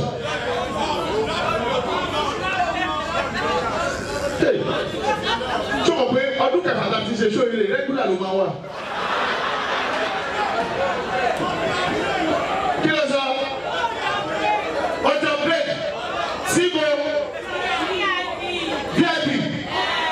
Ọlọ́run ìyá ló ṣe ogun ìdílé padà borí ẹ. Ladies and gentlemen, before I drop the mic, K-Manchi, let me give you this scope. Don't drop the mic. Who is this? Who is this? Oh, Esther. Ìgbà tó ti kọ́kọ́ máa di kábíyèsí. Kábíyèsí. Kò fẹ́ dolórí ni. Ẹ wo fẹ́ máa di kábíyèsí, máa gbẹ́sẹ̀ ìyàwó ẹni bòdì. Kò ní dà. Ó wọ pálásì lásán. Ọba gbẹ́sẹ̀ ni ẹ. Wọ́n lọ pàtó ní pàtó. Èmi ni first kábíyèsí tó máa ní pé who are you? Ìyàwó ta ni?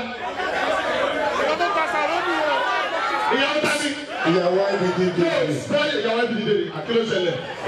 Kí ni wọ́n ní ìyàwó IBD dé ni èyí? Ṣáìjà lórí ilẹ̀ ni. Kí n tèmi? Kí n bá ní ìyàwó ayé mo ní ìyàwó ìṣèyí náà ní ìgbà. Ìyàwó ṣe ń dọ́sí dé ìyàwó. Like you, hey, who is this? I say, ṣé ìyàwó ẹ̀ ni? Kábí gbèsè ni. Ìyàwó bá sọjọ́. Kí lẹ sọ? Ìyàwó bá sọjọ́. Ìyàwó bá sọjọ́. Kí ni èèyàn fẹ́ fi ìyẹn titú ṣe? Tí bá gbèsè lé, bẹ́ẹ̀ wọ́n fẹ́ máa bọ̀ wọ́n. Bàbá àwọn àtọ́gbélé wọlé láàárọ̀ kùtù pé káyábíyèsí o kọ́kọ́ kí ọ. Ìyàwó ṣègùlà. Kí gbèsè lé ìyàwó ṣègùlà. Ẹsẹ̀ dùn mí. Kí ló olú ẹ̀sẹ̀ òun fẹ́ gbélé. Ẹsẹ̀ dùn wa. Wọ́n á fi bẹ́ẹ̀ tẹ̀sẹ̀ yẹn. Yóò gbọ́ níbi inú ọ̀pá yìí. But thank God now, I can say this of a fact that he's one of the few people we are proud of in Ogun State. Amen. Àdúrà kan, mo ní bí àbọ̀dọ̀ sọ̀rọ̀ ní àwọn. Kí ló wá yí ẹ̀ náà Gbenga? Sákà I'm saying, we are proud of that. Tí ẹ bá jẹ gbèsè kò sí nǹkan tó máa ń yí. Tó bá jẹ gbèsè má kọ́ mi suicide o. Nàìjíríà nìkan ni mo rí country. Owó tí ó pọ̀ ẹ́, wèrè má fún pé láàárọ̀ kùtù kò ní kí ẹ. Hello, àyè mi ṣàtìlí, ọ̀rẹ́ yìí kọjá kò yá 5,000 lọ́wọ́ wọn. Ṣé ẹ máa ń bẹ̀rẹ̀ lẹ́yìn ìdàpọ̀ àwọn ọmọ mẹ́ta yìí ni? Ṣé ẹ pè mí ká tó yà lọ́wọ́ mi? Wọ́n ti dé mi nípa lẹ́yìn. No, they don't do that to you before. Engineer, I don't let me say the goal. Volume, abeg. So, over the give away, you know. You just forgot this message. Please pay your friend John to please pay up our money. I said, God will punish you and come. One person come along and say, hello, already the lady got 50,000. What should you have in the air? And I'm going to put this on. Ladies and gentlemen, if you want to cheat on your wife as a man, I close with this. Please, don't cheat on your wife with a beautiful girl. Your wife gets angry. Date somebody that will make your wife pity you. Like people, like deaf and dumb. Your wife just enter your room, sit and go, oh, they say we are talking about empowerment. It will move. When people date deaf and dumb, I've done it before. The problem with deaf and dumb, she will not post you, she will not tell people about you. It's a secret. But the only problem with deaf and dumb is the sound.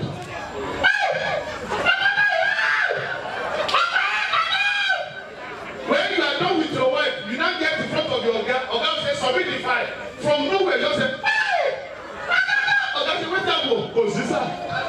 You will think that ladies and gentlemen, Omalabi, thank you for supporting us. God bless you.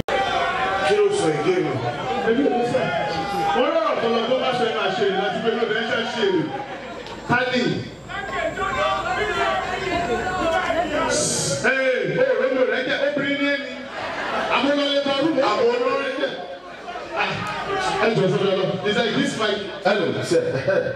See. Okay, Bishop. Please, when you attend a rich man wedding, give me a very good song for a rich man wedding. They want to bring in the latest couple in town. The MC will now call. Say, okay, please go and introduce. Ladies and gentlemen, it's my pleasure to welcome you to this wonderful event today. Rich man wedding. We celebrate togetherness. Please welcome Oluwa Pamileri. Please, I need a hold on. I need a lady. A lady. A lady. Madam, please come. Your wife. Let's use the lady.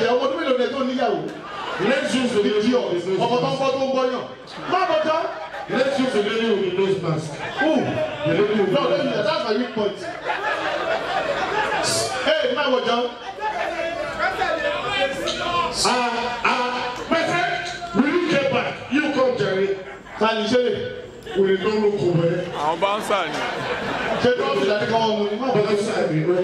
Please come forward. Come forward. Okay. Let me come. Now, these are the announcements you get at Richmond wedding. The MC will just come. Ladies and gentlemen, please, if you are the owner of this Range Rover 2022 model, please go and repack your car. I would like to announce the arrival of number one richest man in Africa. Aliko Dangote, thank you so much for your coming. I'd like to welcome. Now, so even when they announce, the announcement is sweet. Now, come. This is the bride. Rich man wedding. DJ, oh yeah, introduce the couple. Ladies and gentlemen, no need to rise because they're not really getting married. I'd like to welcome the youngest couple of the year, 2022. Please welcome Oluwa Pamileri and his lovely wife. If you come. You know, when they are coming, they are not in haste because they don't want DJ bring that little. They don't want to impress anybody. They are not owing. They pay for everything. So this is all you get.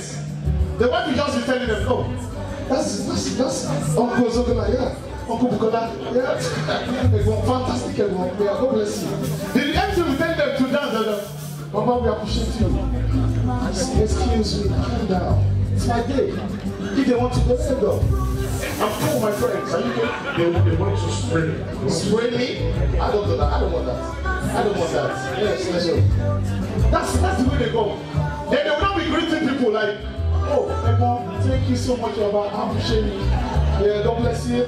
Thank you. DJ, bring it up. 12 man wedding. No, hold on. That's right. And now, ladies and gentlemen, we go to that part of the program where the groom will kiss his bride. No, hold on. Leave that one. Leave that one. I'm a Jehovah's Witness. We don't do birthday and kissing. Hold on. Yes, DJ, are you ready? Are you ready? Ladies and gentlemen, 4 man wedding. Before they introduce the couple, MC is always having issues. I don't know. Hey! Enjoy that for us. Let's go back there. Let's go away. Yeah, what? I must have anything more. And take everybody to away. And take everybody away. Give me a. And don't ever hear no flush. And your family are going flush. And your Kesha, error on you, your error on you. Ẹjọ àwọn ọsùn OPC ẹṣẹṣẹ yìí ẹyẹ OPC ẹṣẹṣẹ yìí ẹkí ọ̀rọ̀ ẹjọ ta ló lọ́mọ ta rí ní kápá ẹ má jẹ gbàgbé ọmọ o. Ẹjọ owó ti yọ fún ọmọ bàbá ìyàwó lára o mo bẹ̀rẹ̀ lórúkọ náà ẹjọ ẹ dá fún bàbá ìyàwó padà o ẹ ní sunkún ọmọ o. Ladies and gentlemen, introduce the latest couple.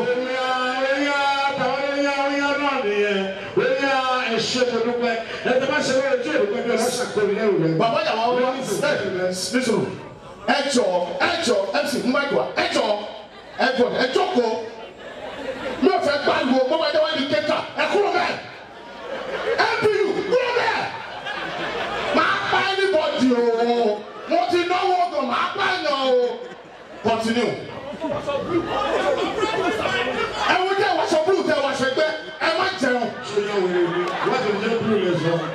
Okay, Ogdonas.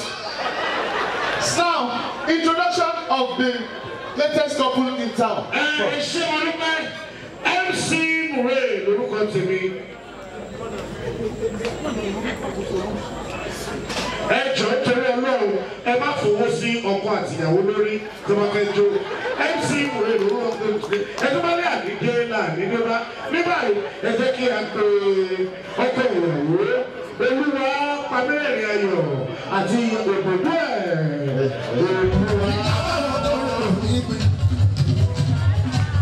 Bring it down, listen DJ. The wife will tell you that, sorry. One more. When the talaka DJ go and say that tell you what. Ṣé bó ṣe máa ń ṣe bí tiẹ̀ gangan? Kàtíkórì ẹ̀ làwọn ọ̀dẹ̀ tún bàjẹ́. Kájẹ̀ bàbá tí rich person ò yí ẹ. Ṣé ti talaka ò tún yí ẹ? Àbúrò ẹ̀ lélẹ́yìn ni.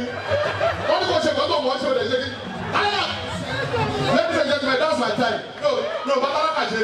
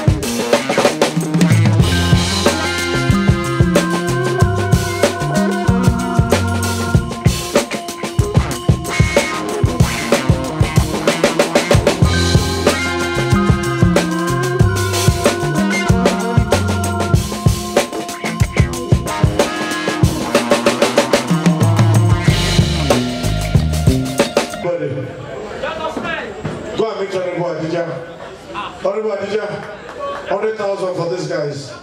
Go and collect it from her. God bless you. God bless you.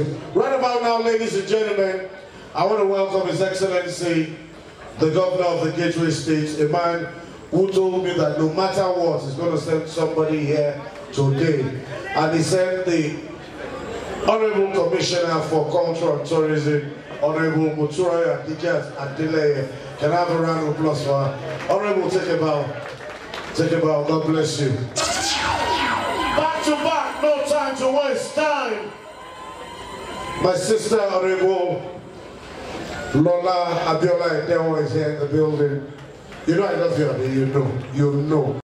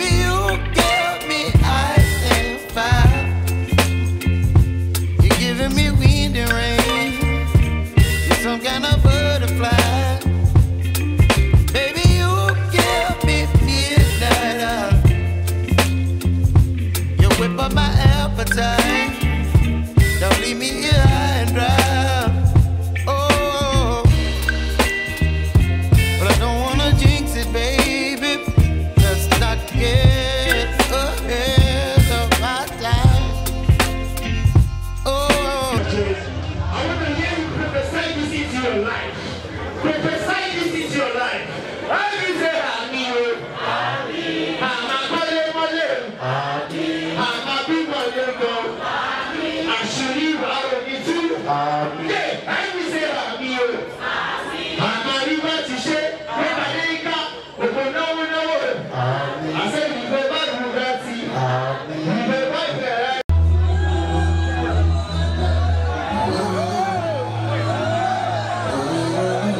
Order. Shout out to everybody who did this tonight. I love you all. One time. Hey, say, hey, Olúwa ló ṣe yìí.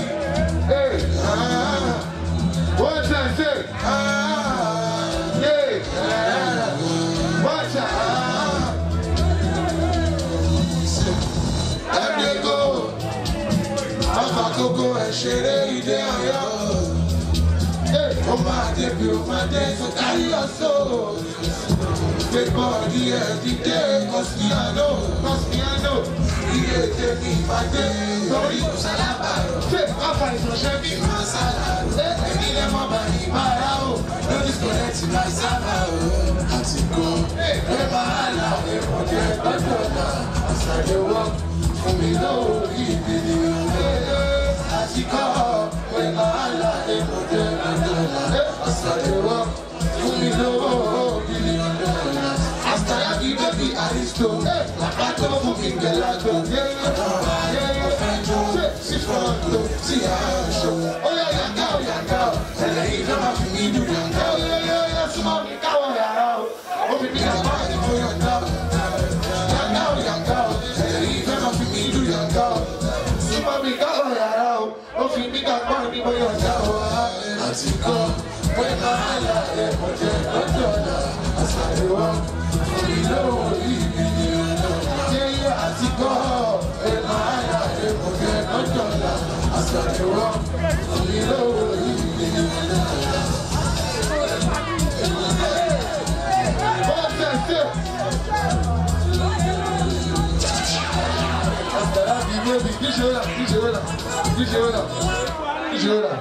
àyíjúnú ọmọ ni mo fẹ́ jẹ́ dàgbọ́ má ṣe mi láì kò ṣe ọ̀nà àṣẹ àlà ọ̀rọ̀ jáde àṣẹ tẹ̀lé ọ̀gá àdúṣà lọ́mọ ẹ̀mí bá lówó ṣàní wọ́n dámọ̀ ìsìtẹ̀wérí dé wàhálà dé ó ṣe nǹkan lé kọ́sítàní lóde olówó ló ń ṣàìbẹ̀ lóde.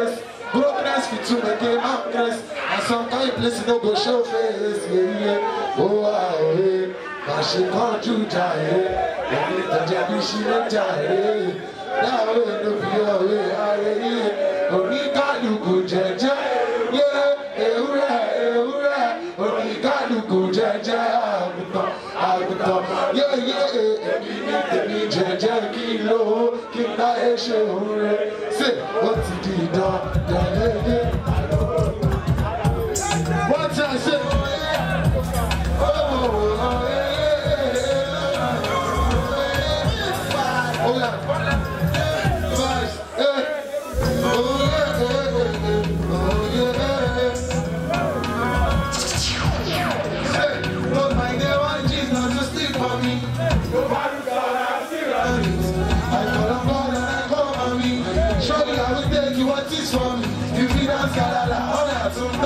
every single night, everything cool, everything nice. Yeah, me I know feel raise you, Jesus. Yeah, but I go fight till I kingdom come. Now for my heart, I sing this song. Yeah, and it's back to that sing that. One time, me I know feel raise you, Jesus. Now for my heart, I sing this song. And then it's back to the singer. Oh yeah, and I'm me. Anything I do, yeah, keep my Jeremy. You want me, Jeremy? You want me, Jeremy? That is a picture coming out. Jeremy, collaborate me. Nobody me, what I'm me. I can't even smoke out with me.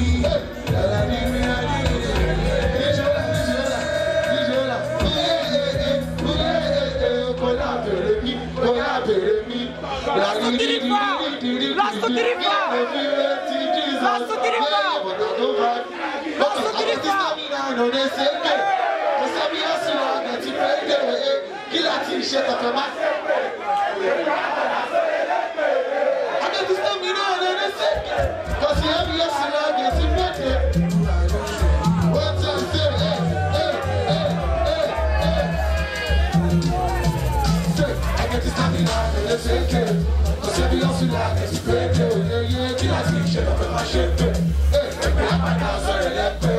I can't stop me now, let's take it. Cause every hustle like it's a great day. Hey, kill a t-shirt up in my shape. Me up and down, sorry, left way.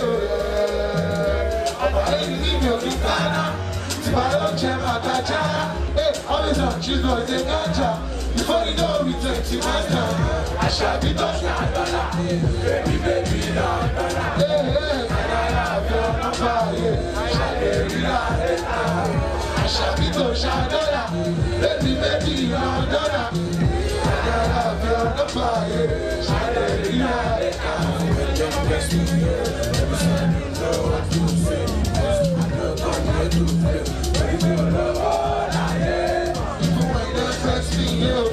I don't know what to say, I don't know how to play, so you go low.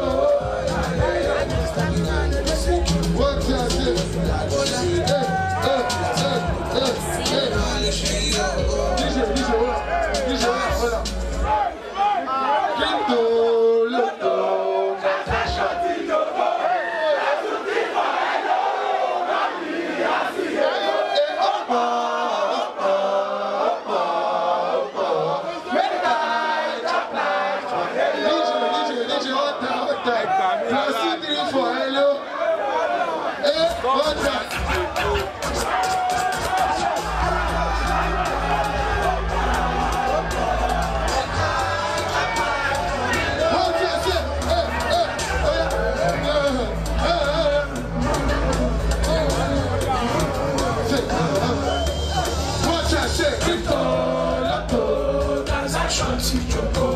Plus 2, 3, 4, hello.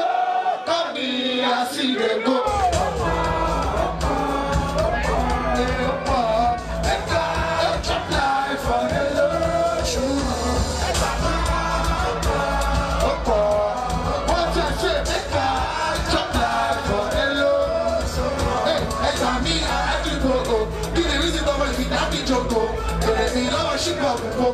I want my pastor, don't want mojo.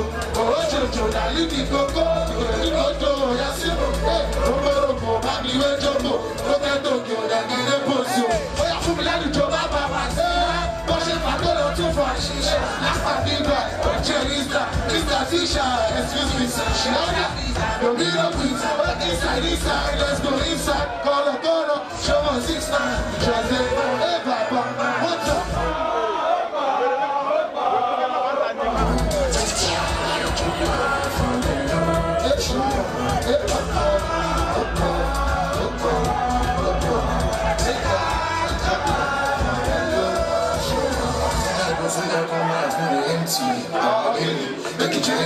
Lamborghini, give me a Bentley.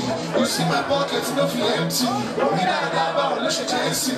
See my body, I came from trenches. No Gucci, no Givenchy, no WP. What's that?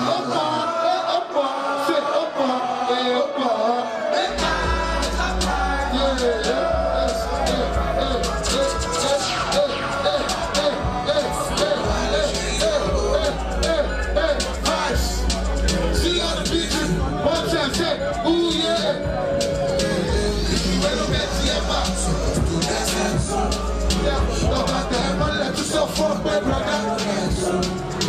Cause some people there, they be enemies of progress. So, hey, I told me yesterday, go Jamaica. She said, show me your friend, I'll tell you who you are. If you let me chance, I could do you anyhow. I'm a attention, but where go now? Cause I've been street by no means,